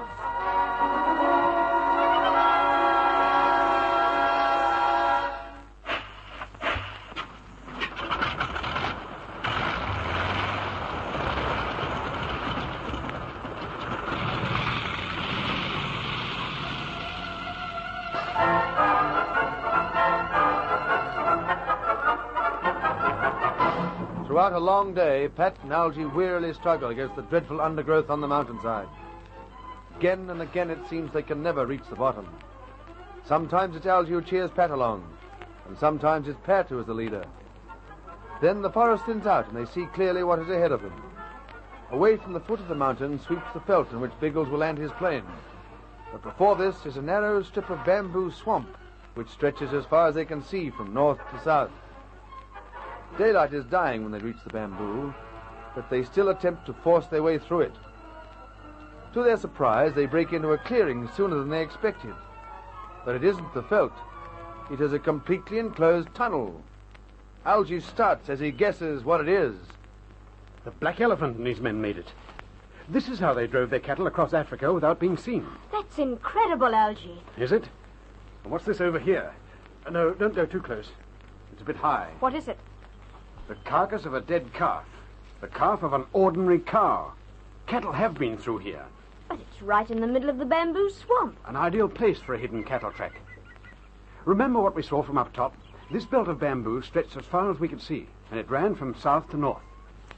It may stretch for hundreds of miles, perhaps thousands, along the foot of the mountains. Yes, but what I find hard to take is that they should make a tunnel like this. It's quite wide and about 10 feet high. It'd be a terrific job, Algy. Not for a large group of men. These bamboo stalks aren't very thick. Oh, they've made it all right. See where I'm flashing the torch on the ground? Yes, the bamboos have been cut flush with the ground. There's no question of it, Pat. This is Setter Zulu's private cattle track. It's why no one's been able to spot him either from the air or the ground. Algy, Biggles must know about this as soon as possible. Yes. Although I don't know if we'll be able to tell him tonight. It'll be dark long before we can get through the bamboo. But we must try. Now we know about this, we'll be able to track down the black elephant and finish the job. All right, we'll see how it goes. But if it's too thick, we're... Too late, Pat. Here comes Biggles now on his last recce. Oh, bother. Quickly, Algy, let's send up a smoke signal. Well, if he sees that, he'll think we're all right and not bother about us till morning. The black elephant's blokes will probably see it, too, and get to us before our fellows. Then what can we do? Not a thing, Pat. We'll have to leave it to Biggles to make the decision.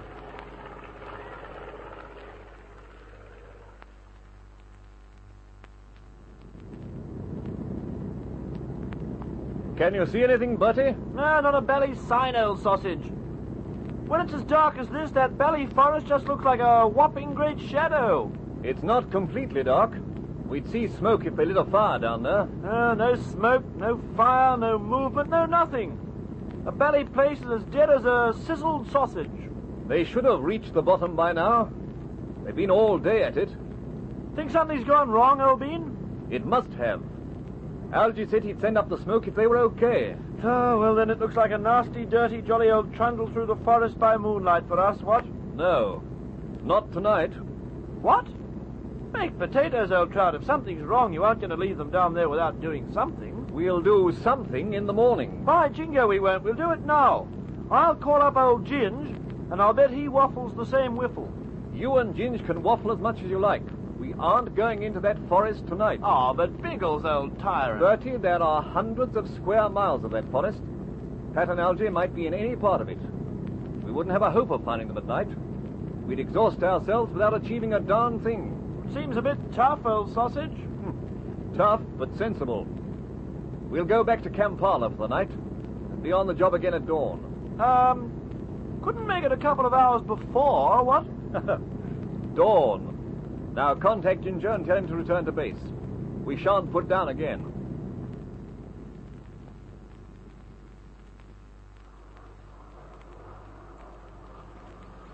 Oh, come along, Pat. Where, Algy? Back to the forest. No point in staying here. Setter Zulu's blokes may come along and nab us. Why not push on to the veldt? We wouldn't make it for hours. And Biggles isn't going to put down, so we wouldn't gain anything. Sounds as if he's returning to Kampala. It's the only sensible thing to do.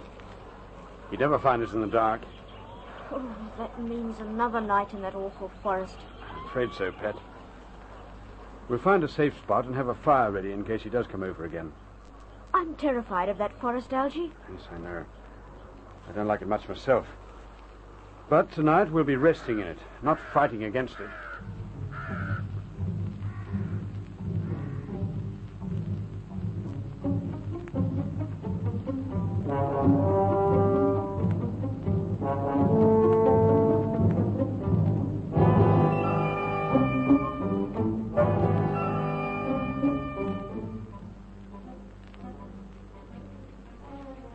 Wake up. Bertie, wake up. Come on. Wake up, you clot. I thought you wanted to be away hours before dawn. Oh, yeah, but what? Oh, sizzling sausages. Is it dawn already? It's 4 o'clock. Time for us to grab a cup of coffee and be on our way. It's ready now, Biggles. Good. And I fixed up some of those sizzled snags Bertie likes so much. Oh, by Jove, bless you, my son. You'll be remembered in the Lissie will for this spot of nonsense. Now, you blokes ooze off and grab the grub, and I'll be with you as soon as I've dragged on a trouser. Right-ho. Don't be long. 2 toots of Harriet, that's all it takes, old bean. Biggles, any particular plan for today? Reconnaissance first. Then, if we have no luck, we'll put down and simply search for them where we judge they might be. That's the plan for Bertie and me. What do you mean? Aren't I coming with you? Well, it's about time someone put down at Latonga to see how Mishu's going. I want you to whip up there first, Ginge. When you're done, you can come on over the mountains. And help with the search then? Well, you may not be able to find Bertie and me, but you'll see the kite. So put down beside it and wait. Do you want me to hang around at Latonga? Or suppose Mishu isn't there? Give him an hour or two, and if there's no word for him, well, come on. We'll send up another kite tomorrow. Oh, Roger. But you don't think Pat and Algy are more important than worrying about Mishu? Everything's important on this stunt, so we have to follow up as many angles as we can at the same time. But I do agree that Pat and Algy are a little more important than anything else.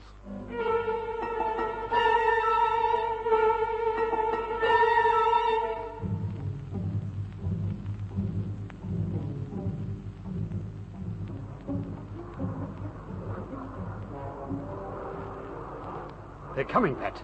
That's the mozzie again. Oh, thank goodness. I couldn't spend another night in this forest. We shouldn't have to now.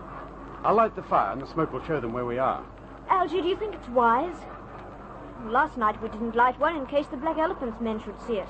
Well, I was awake half the night, Pat, and I didn't hear or see any sign of them. They might have been about yesterday, but I don't think they're anywhere near us now. All right. If you think it's safe. We'll have to do it. When Biggles knows our position, it'll be easier for us to contact each other.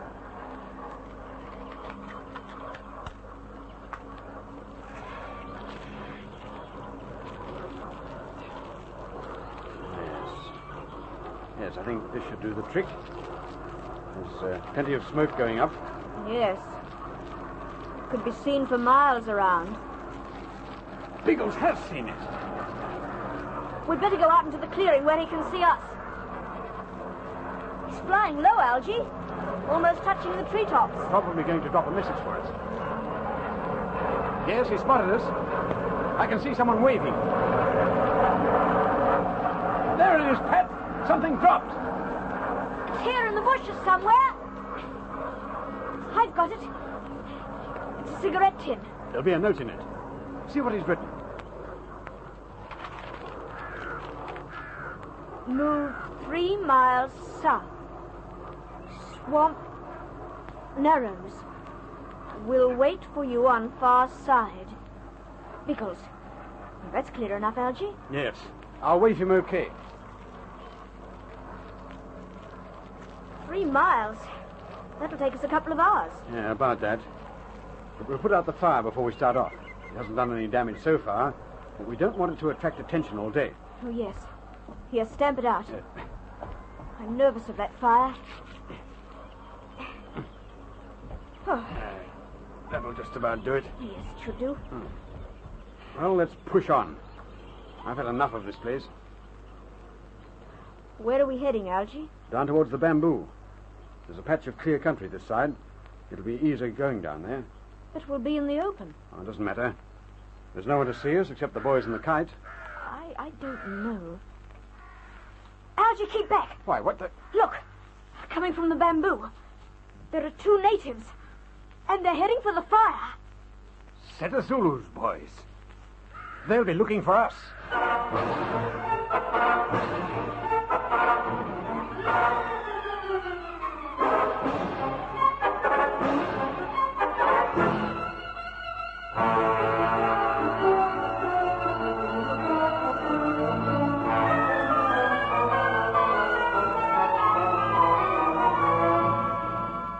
Pat and Algy press back out of sight of the natives. Can they escape without being seen? Or is the Black Elephant's gang close by? There'll be thrills and suspense in the next exciting chapter of The Air Adventures of Biggles.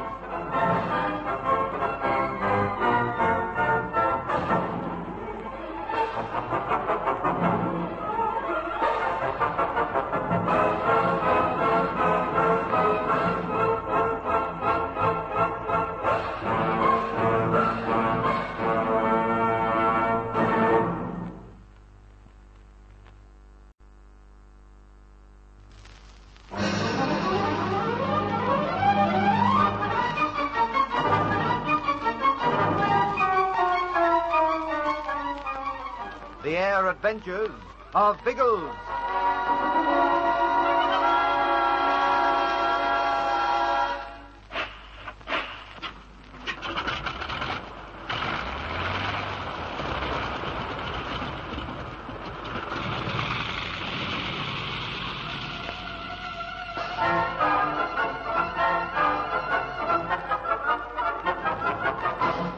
After their second frightening night on the mountainside, Pat and Algy are eager to rejoin their friends. When they see the mosquito approaching, they don't hesitate to light a fire as a signal. A long column of smoke coils to the sky and is seen by Biggles. He drops a message telling Pat and Algy where the bamboo narrows some miles to the south and arranges to meet them there. As the castaways set off, they feel much more cheerful. Rescue at last is close. But suddenly, Pat pulls Algy back from sight. Two great natives push their way through the bamboo. They too have seen the smoke. Set of Zulu's men. They're making for the fire. They're looking for us. We shouldn't have lit the fire. Oh, don't worry about it now. We didn't know they were about. What do you think they'll do, Algy? Keep on looking for us. They'll go to the fire. When they find we've gone, they'll follow our trail. That won't be very difficult. We push straight through the bushes. Yes, I know. Pat, there's a ledge of rock behind us. Think you can climb up there? I think so. Why? It seems to stretch a fair way. It may be a shelf running the full width of the mountain. If we walk along rock, we won't leave any tracks. And we'll throw the natives off our trail. Hurry, Algy. Let's climb up there. Careful. Don't break any bushes or make it obvious we've headed this way. We let them follow the trail to here, then wonder where the dickens we've gone. The ground's quite hard, but there are some dead leaves lying about. Watch those. And don't dislodge any stones. They'll look for that. We can climb up from here, Algy. I'll go first and give you a hand. Yeah. Righto. Take my hand, but try not to scrape your shoes against the rock. It may leave a mark. I'll watch it. Well, up you come. You right now? Oh, yes. Oh, yes. I want to get away from here as quickly as I can. The natives must be close. We'll be quick, but be careful at the same time, Pat. Every time you put your foot down, see that it leaves no mark.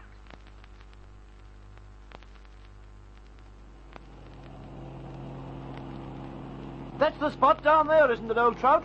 Yes, but we shan't put down yet. Why not? No need to waffle about in the jolly old ozone now that we've found the sausages, is there? I want to see they don't come to any harm.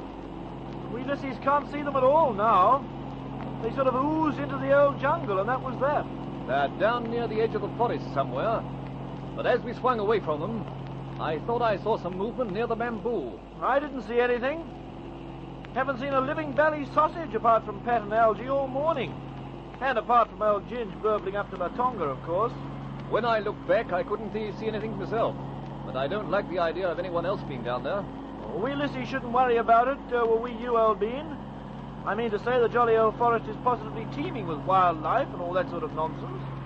What you saw was probably a giggling gazelle gurgling through the grass. It could have been an animal of some sort, but we'll scout around for an hour or so just the same. It'll take them well over an hour to reach the rendezvous. Yes, by Jove, it will. You know, old Ginge might burble along before the old trouts turn up after all. Yes, he might. Depends what happens at Latonga. It's our job to pull Pat and Algy out of their strife. Latonga's Ginger's main concern.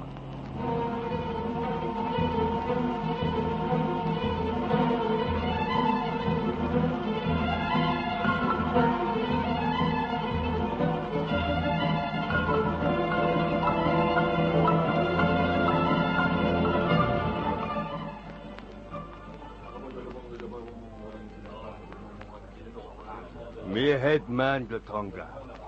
Boy say Buana want head man. Yes, I do. I've come to Latonga to meet the Masai, Mishu. You know Mishu? Do you know Mishu? Yes, Buana. No, monsieur. Well, where is he? Not know. But you knew he was in the district, didn't you? Come on, answer me. Yes, Buana. Well, where is he now? If you knew he'd arrived here a couple of days ago, you must know what happened to him. No, not know. And now, don't be ridiculous. It isn't every day of the week a Masai warrior lands here in a plane. I'll bet every native of your village was out to see. We see Monsieur come. Well, then what did he do after that? He isn't the type to disappear. He stay one night, then go. Go? Where? Not no. Ah, don't start that business again. You fellows know everything that's going on for hundreds of miles around your kraals. Didn't he say where he was going? No, Buana. Did any of your men follow him? No, not follow. All right, then. You'll at least be able to guess what he was up to. Where do you think he went? Maybe hunt animal. Maybe go back to own car. Me not know.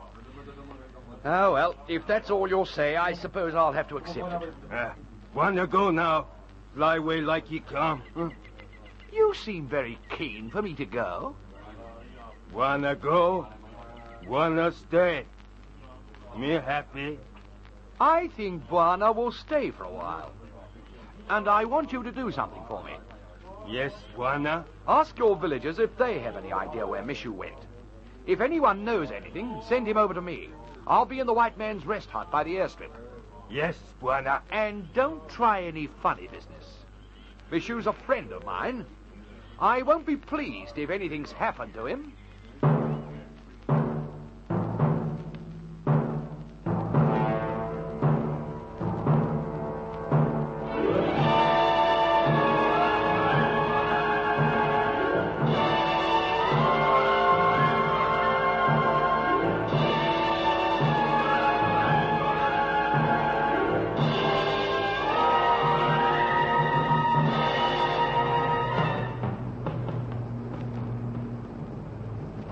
Seems perfectly clear, old trout. No stones or gullies or anything like that. But, when you put down, you'll be most awfully careful to dodge that hill in front, won't you? I'll try, Bertie. I mean to say, we Lissies have a profound belly dislike for scabbing our noses on hills when we put down in kites. We Bigglesworths shall do our best to cause you no discomfort. I shouldn't worry. Plenty of flat ground. We'll stop before we reach the hill. Now hold on to your teeth.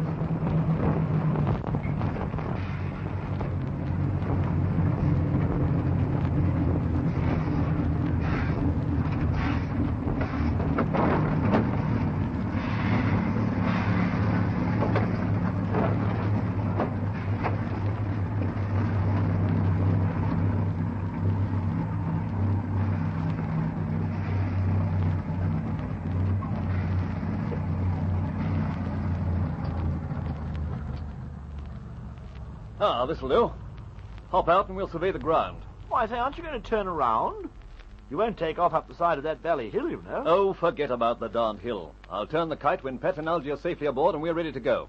Open the hatch. Well, no need to be terse, old bean. I always think you're worse when you're terse. We'll climb the hill, Bertie. From the top of it, we'll have a good view across the bamboo. We'll be able to see when Pet and Algy are coming.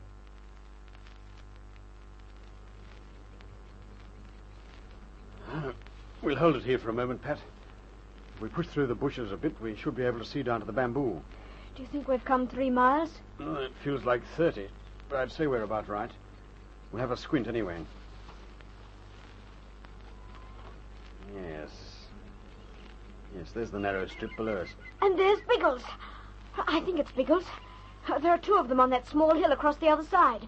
The big bloke's Biggles and Bertie. It's Bertie. I saw his monocle flash in the sun. We're right, Algy. It's all over. We can almost shout to them from here. Don't you try. I think we tossed those natives, but we aren't giving any more signals. Well, there's no need now. We simply push through the bamboo, and there we are. Then let's start pushing. I've taken a dislike to this forest, and I want to get out of it.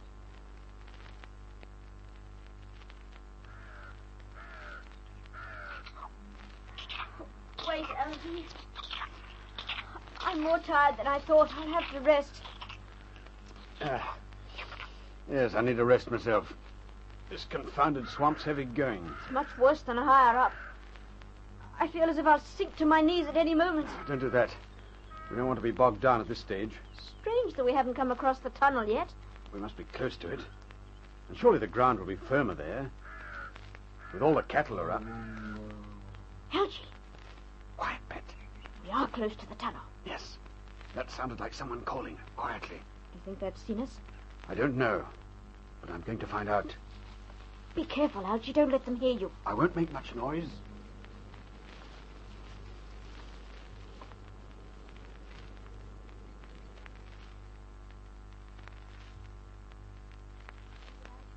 Yes. Drop that gear and come back to the forest. Why? Can't we get through? It isn't that. The gang's in there. The black elephant's with them. Have they seen us? No, but they've seen Biggles and Bertie. They're lining up against the other side of the bamboo now. They're going to attack.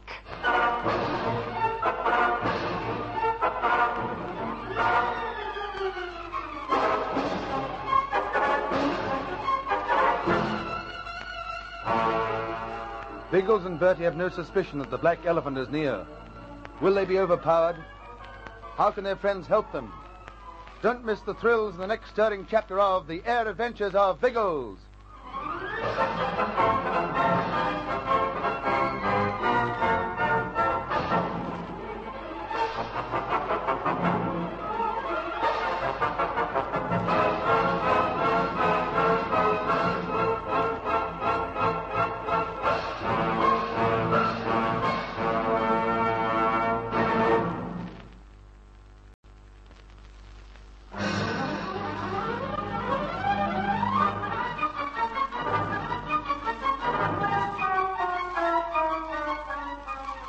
The Air Adventures of Biggles.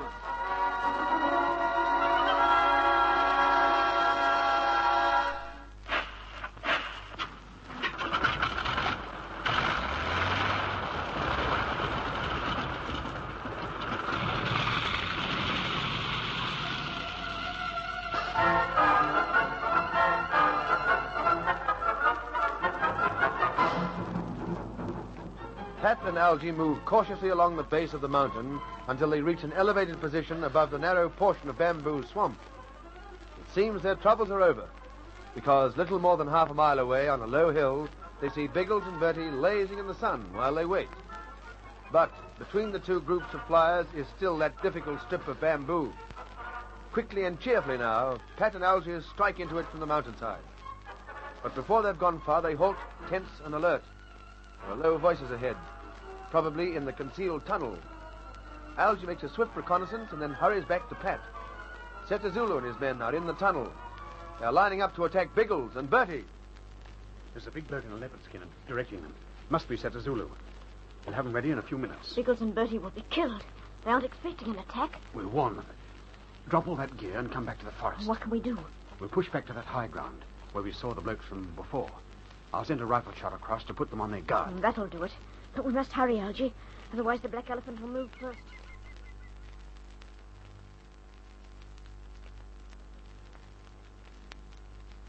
Oh, very pleasing, Miss Elbean. Very pleasing indeed.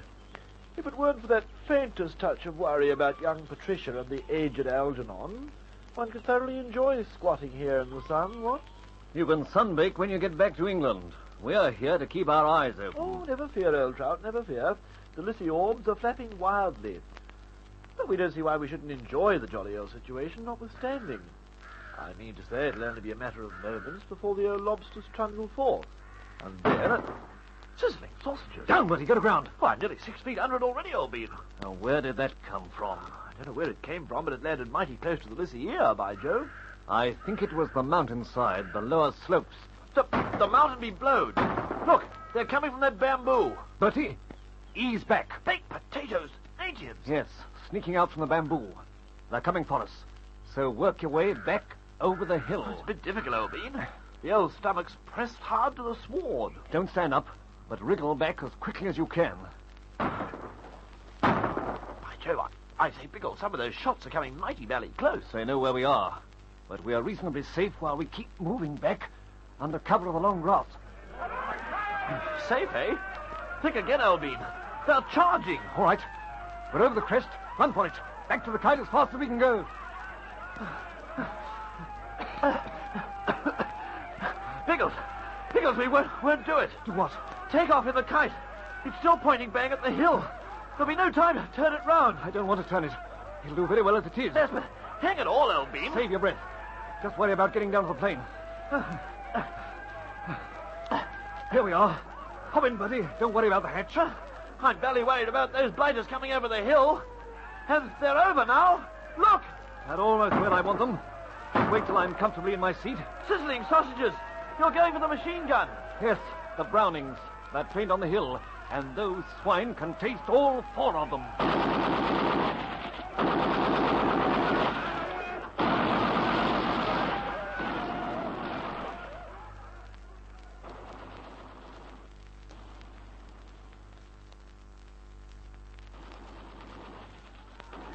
It's the Brownings, Algy. The mosquitoes' guns. The kite must be parked beyond that hill. Keep well down, Pat. Some of the bullets are coming this way. Algy, look. The natives are streaming back over the hill. By Jingo, yes. It's done the trick. They're bolting. Think we're safe here? Should be. I doubt if they'll come beyond the bamboo. They'll make for the tunnel and escape along that. I can't understand how it all happened. Surely Biggles wouldn't have had the mosquitoes' guns trained on the hill, waiting for an attack. You never know. It's possible he just ran the kite to the foot of the hill and left it there. Then the guns would have been trained on the side of it automatically. They drove off the natives. That's all that matters. So, sounds as if they're taking off. They wouldn't leave us here, Algy. I shouldn't think so, but that's the Mozzie starting out. We must go over to the veld, Algy. They'll see us there. We can't, Pat. The black elephant and his blokes are still in the bamboo. But if Biggles flies away, we'll be...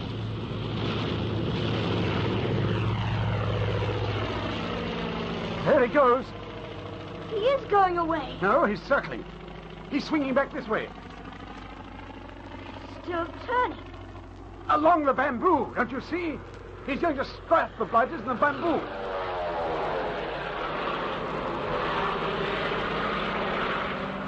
Funny. He dived, but he didn't use his guns. Now he's circling back again. I know what he's doing. He's diving on the bamboo to frighten the natives. We'd frighten them more if he used his guns. He daren't. How does he know we aren't in the bamboo? He's doing this to scare away the natives and give us the chance to go across. Here he comes again. That's our cue to escape, Pat. Let's take it.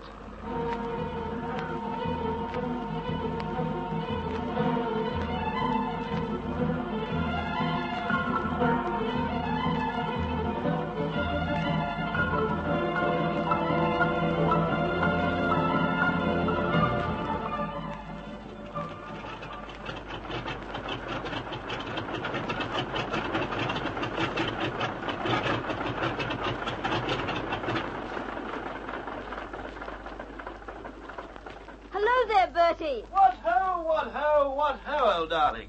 Oh, fancy seeing you here. I say, who's that grubby-looking tramp you've dragged along with you? That's enough from you, Clot.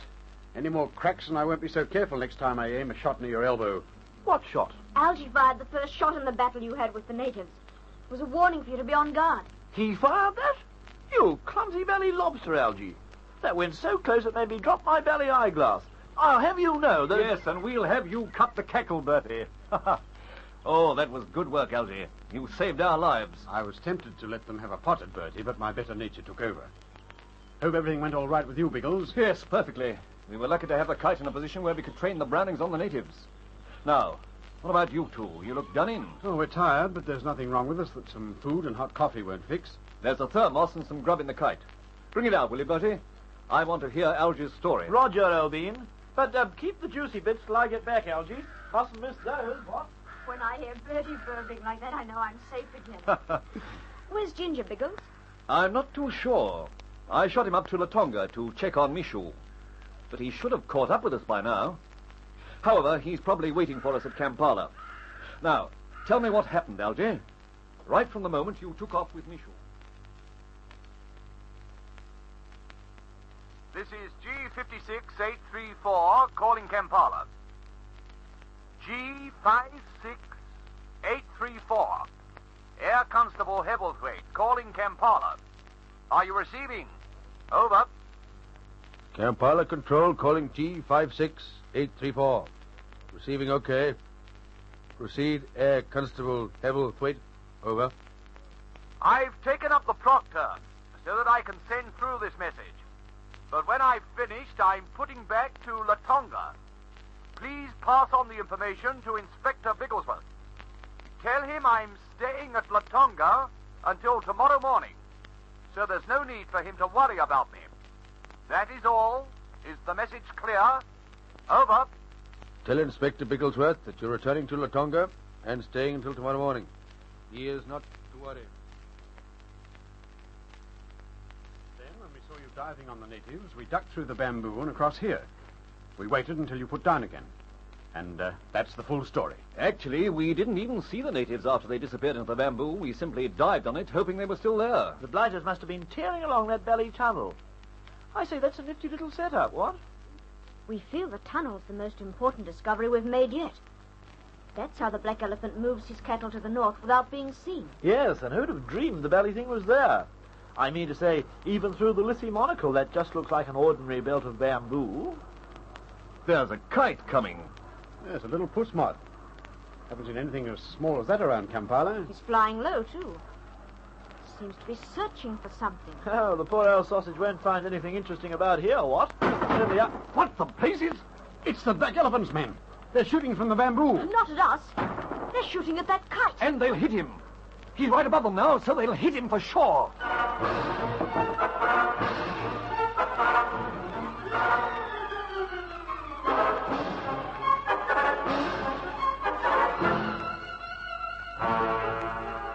The flyers are on their feet watching anxiously as the small plane flies through the rifle fire. Who is the strange pilot? Will he survive this attack?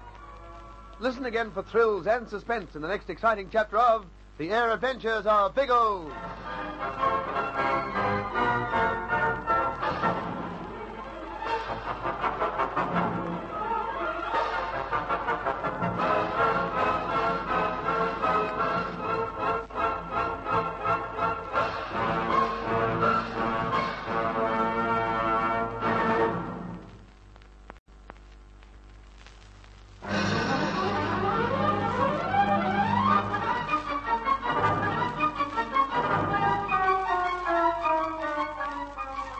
The Air Adventures of Biggles.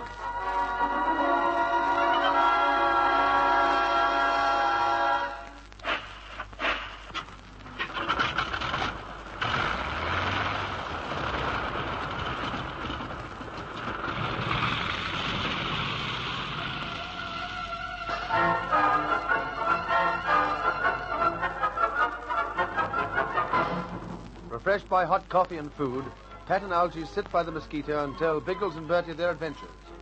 They feel relaxed and safe when a small plane is seen approaching from the north. It is a puss moth, a private machine, and it is flying low, as if the pilot were inspecting the ground. When it is still a couple of miles away, there is a clatter of rifle shots. The plane is being menaced from the ground.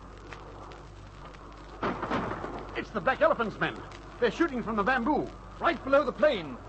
If that bloke doesn't climb, they'll shoot him down. We'll take up the mozzie. Wouldn't be time. Either he'll come through, or he'll have had it within a couple of minutes. He's climbing now. He must have noticed the shooting. He'll be out of it in a minute. No! No, they've hit him! Baked potatoes! He's in a spin! He'll never pull out of that.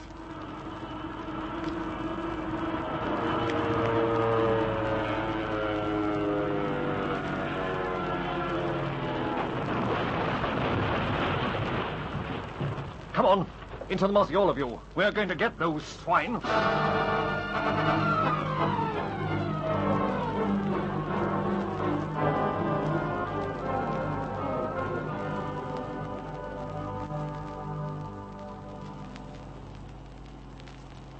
This is about the spot. Pray.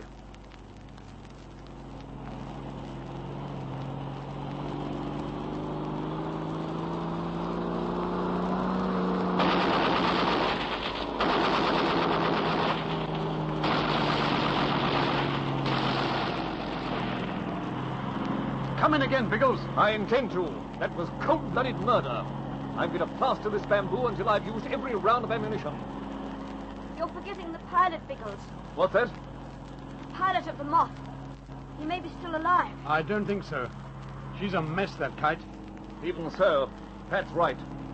I'd like to plaster those devils, but this other chap must come first. We'll put down. Will it be safe, Holbein? I mean to say, suppose the black elephant's blighters have a pot at us. After that last burst, I shouldn't think they'd stay to pot at anything. We'll risk it. I'm going to land beside that wreck.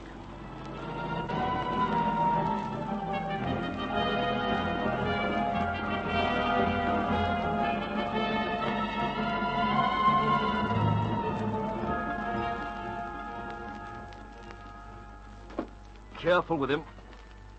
Move that junk aside, Bertie. Roger, old bean. Right, Algy. Put him down. Can I do anything? No one can help him now, Pat. He was killed instantly before the plane crashed. How do you know? Haven't you noticed the bullet wound in his head? But he could have landed that at any time. No. It's at the back of the skull, and the bullet went in at an acute angle. It was fired from below and came up through the plane. One of those lucky shots that often bring down a kite. That's probably why he pranged. I should say so. However, the kite's in such a mess, no one will ever know if it was by rifle fire. Pat, you and Bertie can go through the wreckage for documents, maps, and that sort of thing. All right, Biggles. There's been no fire, so if he was carrying anything, we should find it. Are we going to search him? Yes, that's why I sent Pat away. Not a pleasant job, but we must identify him. Then we'll hit back to Kampala after rather a hectic morning's work.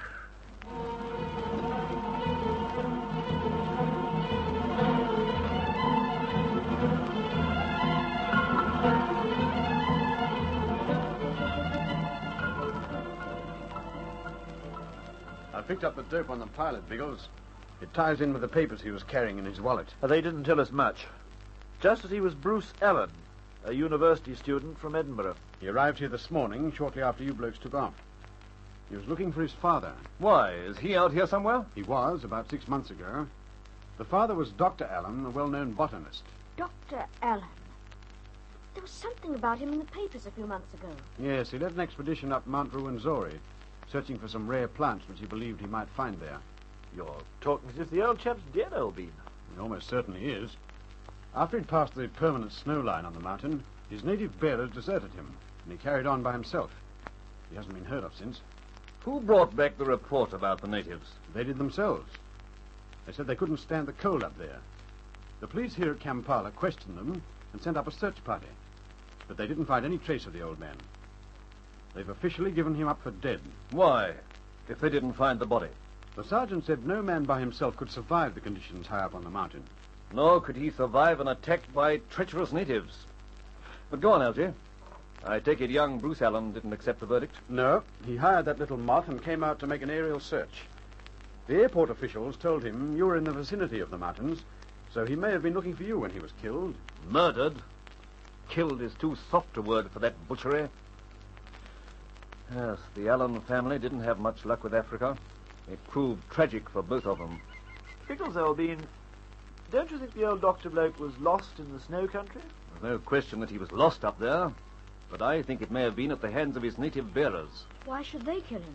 For the same reason the black elephant kills, for loot.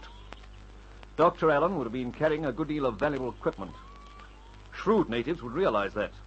And if they were unscrupulous, they wouldn't hesitate to kill for it. Oh, but hang it all, they wouldn't dare snuffle a white man, would they?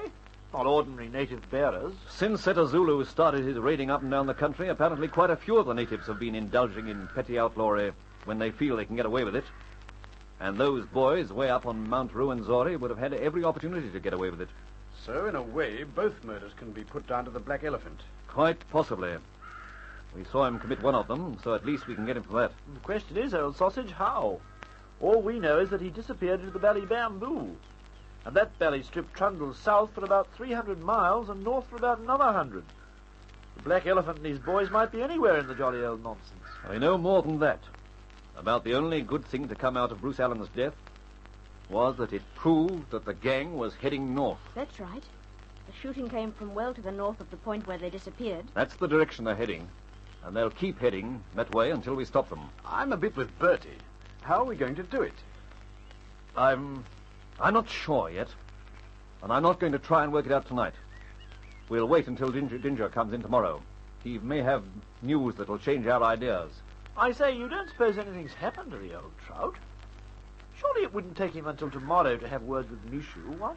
Well, his signal said he'd be back tomorrow. Now, we're all done in after today's effort, so I suggest we have some sleep. And don't let worries about Ginge keep you awake. He can look after himself as well as any of you.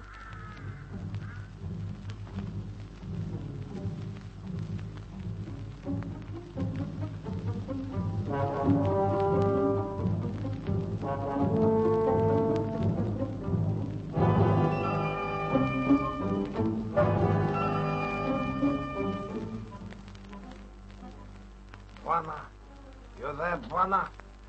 Mishu! Just a sec, I'll light the lamp. No. No light. And Bwana not talk loud. Why not? This is the rest hut. There's no need for secrecy here. We don't keep quiet, Bwana. Native from Kral hear us, come to see. Well, I'll soon send them off if they do.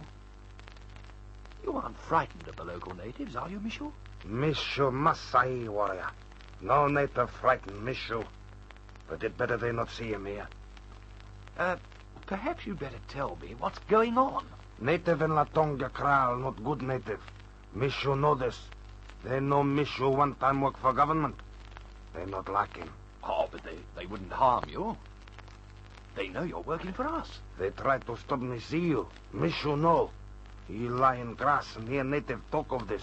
Why are they trying to stop you from seeing me? Because I tell you of dead man. What dead man is this? Dead white man. Men of Bungoro tribe find body. They bury him so hyenas not eat him. This they tell Mishu. Mishu come back, Latonga tell Bwana. And the Latonga boys didn't want you to tell me. I wonder why. Mishu not know. But he hear them say they kill Mishu when they find him. Well, don't worry, I shan't let them do that. Mishu not let them do that. But he see Bwana first. Yes, that was wise of you, Mishu. Do you know anything more about this white man? Who he was, or where the body was found? Not know who he was, but Mishu take you to the body. Oh, good man. Is it far from here? To the north, near Sudan. Maybe one day. A day's march. Still, it won't take us long by plane. Can you guide me to it by air? That and dark. We'll leave it till just before dawn. Then it'll be daylight by the time we hit up towards the Sudan border. That suit you? Yes, Bwana. Mishu go back to forest. Wait that till dawn. Not on your life. You'll stay here in the rest hut with me. It's more comfortable. But men from Kral? They don't know you're here, and they wouldn't dare to touch you. You turn in on that bunk by the door. We'll be right here until morning.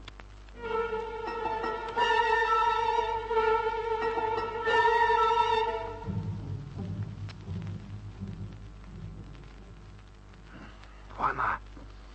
You sleep, Bwana? Shh. Not talk loud.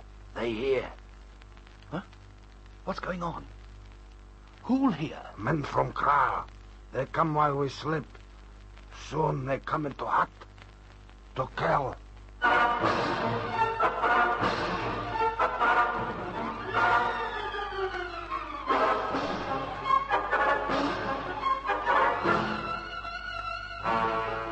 The actions of the Latonga natives are both mysterious and sinister. Why should they plan to harm Ginger and Mishu? And who is the white man who has been found dead near the Sudan border? There'll be thrills and drama in the next gripping episode of The Air Adventures of Biggles.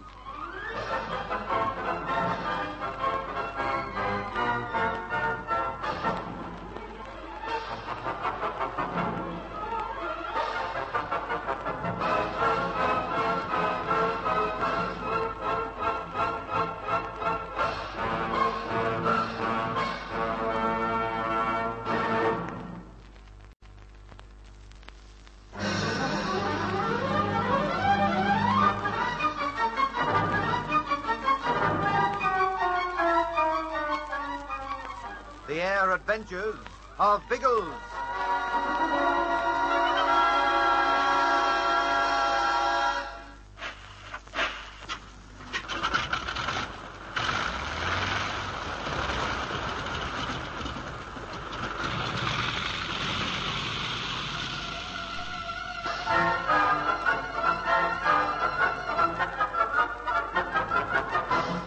It is night when Mishu returns to the government rest hut at Latonga.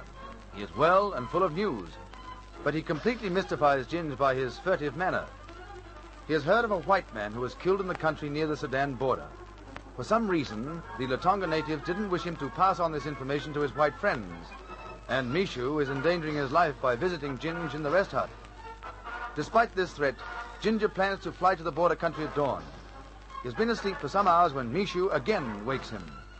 Masai is tense and excited as he whispers that danger is close. Men from Kral. They come while we sleep.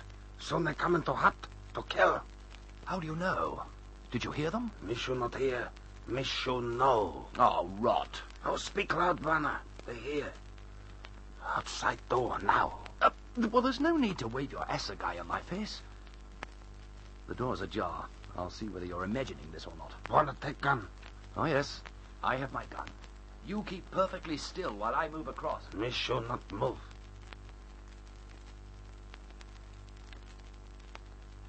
All right, Mishu. There are 3 of them out there, and they're carrying spears. They come to kill, but Mishu kill first. Calm down. We must plan this. 3 men. We fight and kill 3 men. Easy. If I used my gun, it'd be easy, but that'd make a noise. We don't want the entire village on the scene. Have you any weapons apart from that assegai? Club. Mishu all time carry club. That's exactly what we want. And I'll use the butt of my pistol. We'll try to clean them up without much noise. Shh, here they come. Ready? Into them, Mishu! Give them the works! The 3rd bloke, he's bolting after him! Mishu get him! Mishu get assegai. 1 away.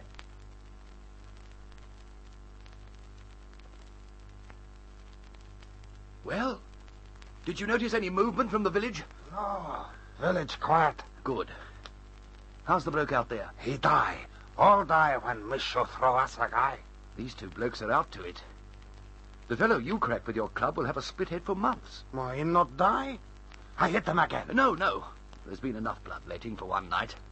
We don't want to kill them. We just want to see they don't kill us. Oh, they're not killed tonight. We wait. They wake up, we hit them on the head again. We shan't be here when they come to. It's 4 o'clock.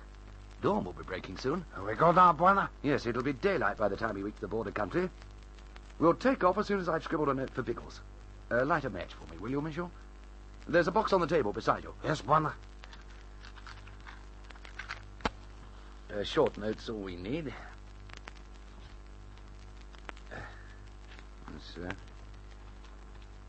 Right. Oh, that'll do. Mishu, after we've gone, are these local natives likely to ransack the hut? Oh, no, this government house. Natives not touch government house. All the same, I better not leave the note lying around. This'll do. I'll leave the end sticking out of a book and put the book on the table by the bed. There, Biggles will find that. Better we go now, Buena. Soon other native come from village, maybe. Well, when they come, they can take these bodies away with them. Lug them outside, Mishu. Then we'll take off to investigate that other mysterious body of yours.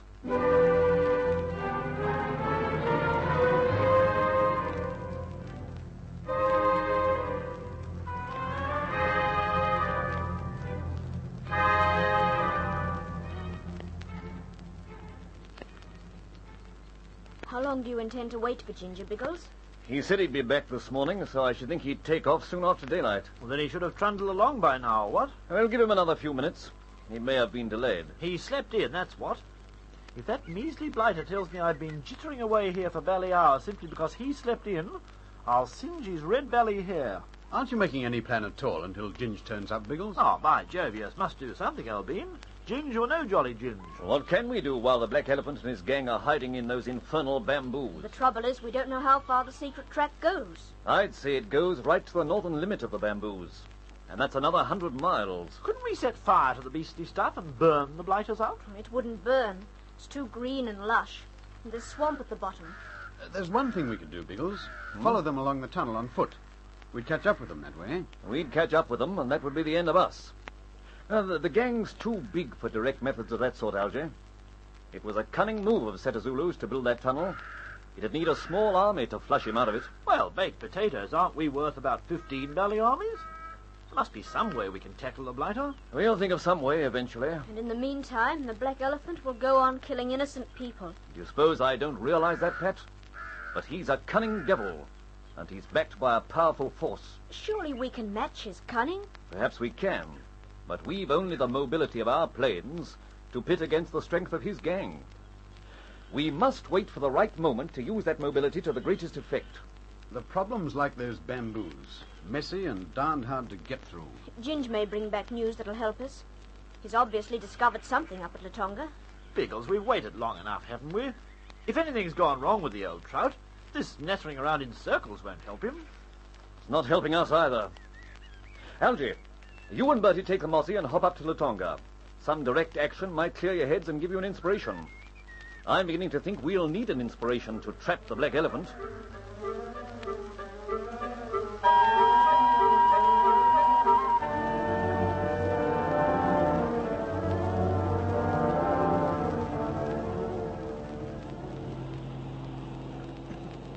There's Latonga, that rough strip by the native kraal. There's no kite down there. We must have missed the old sausage. That's possible. He may be back at Kampala by now. But you're not going to turn back, are you? No fear. Not until we've had a look down below. Everything's probably quite okay, but we'll make sure.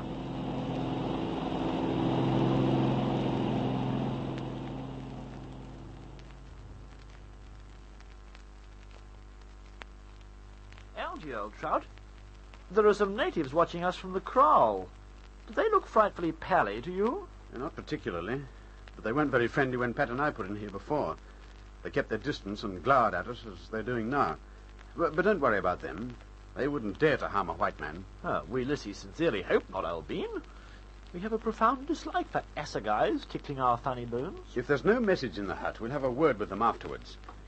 This is the place I was telling you about. Pat and I had tea here with that bloke Simmons. The ranger walla? Wonder what happened to him. Oh, he's probably off in the jungle somewhere. He was hunting for a man-eating leopard that's supposed to be menacing the district. Oh, I say, glowering natives, man-eating leopards. Pleasant little spot, Latonga, when you come to analyze it. That's all right. Now, here's the hut. We'll see if Ginge left a note for us. I say, there's been a spot of nonsense going on in here, what? Looks as if the last heavyweight championship was staged in the Bally joint. There's been a blow of some sort. I hope Ginger's all right. Scout round for a note, Bertie. I don't like the look of this. Baked potatoes? There's blood on the floor. Must have been some stoush while it lasted. Grab that book by the bed. There's a piece of paper sticking out of it. This is it. It's a note for Biggles. What's it say? Am on to the trail of a mystery. Mishu is with me, so don't worry. Give me another 24 hours and I'll tell you all about it. Cheers, Ginge. Has he put a date on it? Today. That means he wants us to keep guessing until tomorrow. Confound the old sausage. Why didn't he tell us where he was going? He may not have had the chance, particularly if this blow occurred anywhere near the time he was leaving. I say, how about questioning the natives about this little fracas? They might be able to give us a lead to old Ginge. Oh, I doubt it. They're merely local villagers. I shouldn't think they'd have anything to do with it. We'll take Ginger at his word, Bertie. He knows what he's doing, so we'll let him get on with it and chase him up again tomorrow.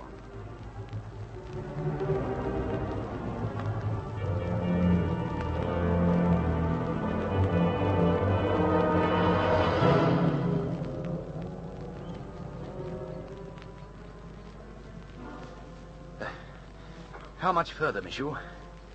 We're moving a fair way from the plain. Little way now, Buana. Bangoro man say we find open part of forest. There they bury white man. Hello, there's a clearing ahead, I think. Yes, through there. We'll see if that's it. We find him, Buana. Land of earth. That where Bangoro bury white man. Well, this is going to be a horrible job. But I'm afraid we'll have to dig away that earth. We must find out who the white man is. Let's get it over, Mishu.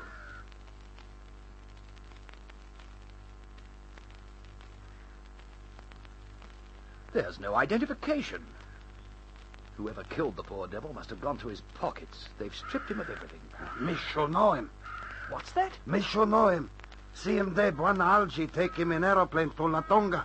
White man there. Buana Algy, Miss Pat. They talk to him. His name's Simmons. Simmons? I'll ask Algy about him when we get back. The next question is, who fired that bullet through his head? What man fire bullet? White man? You mean Simmons himself? No. Buana Simmons killed by other white man. Mishu no.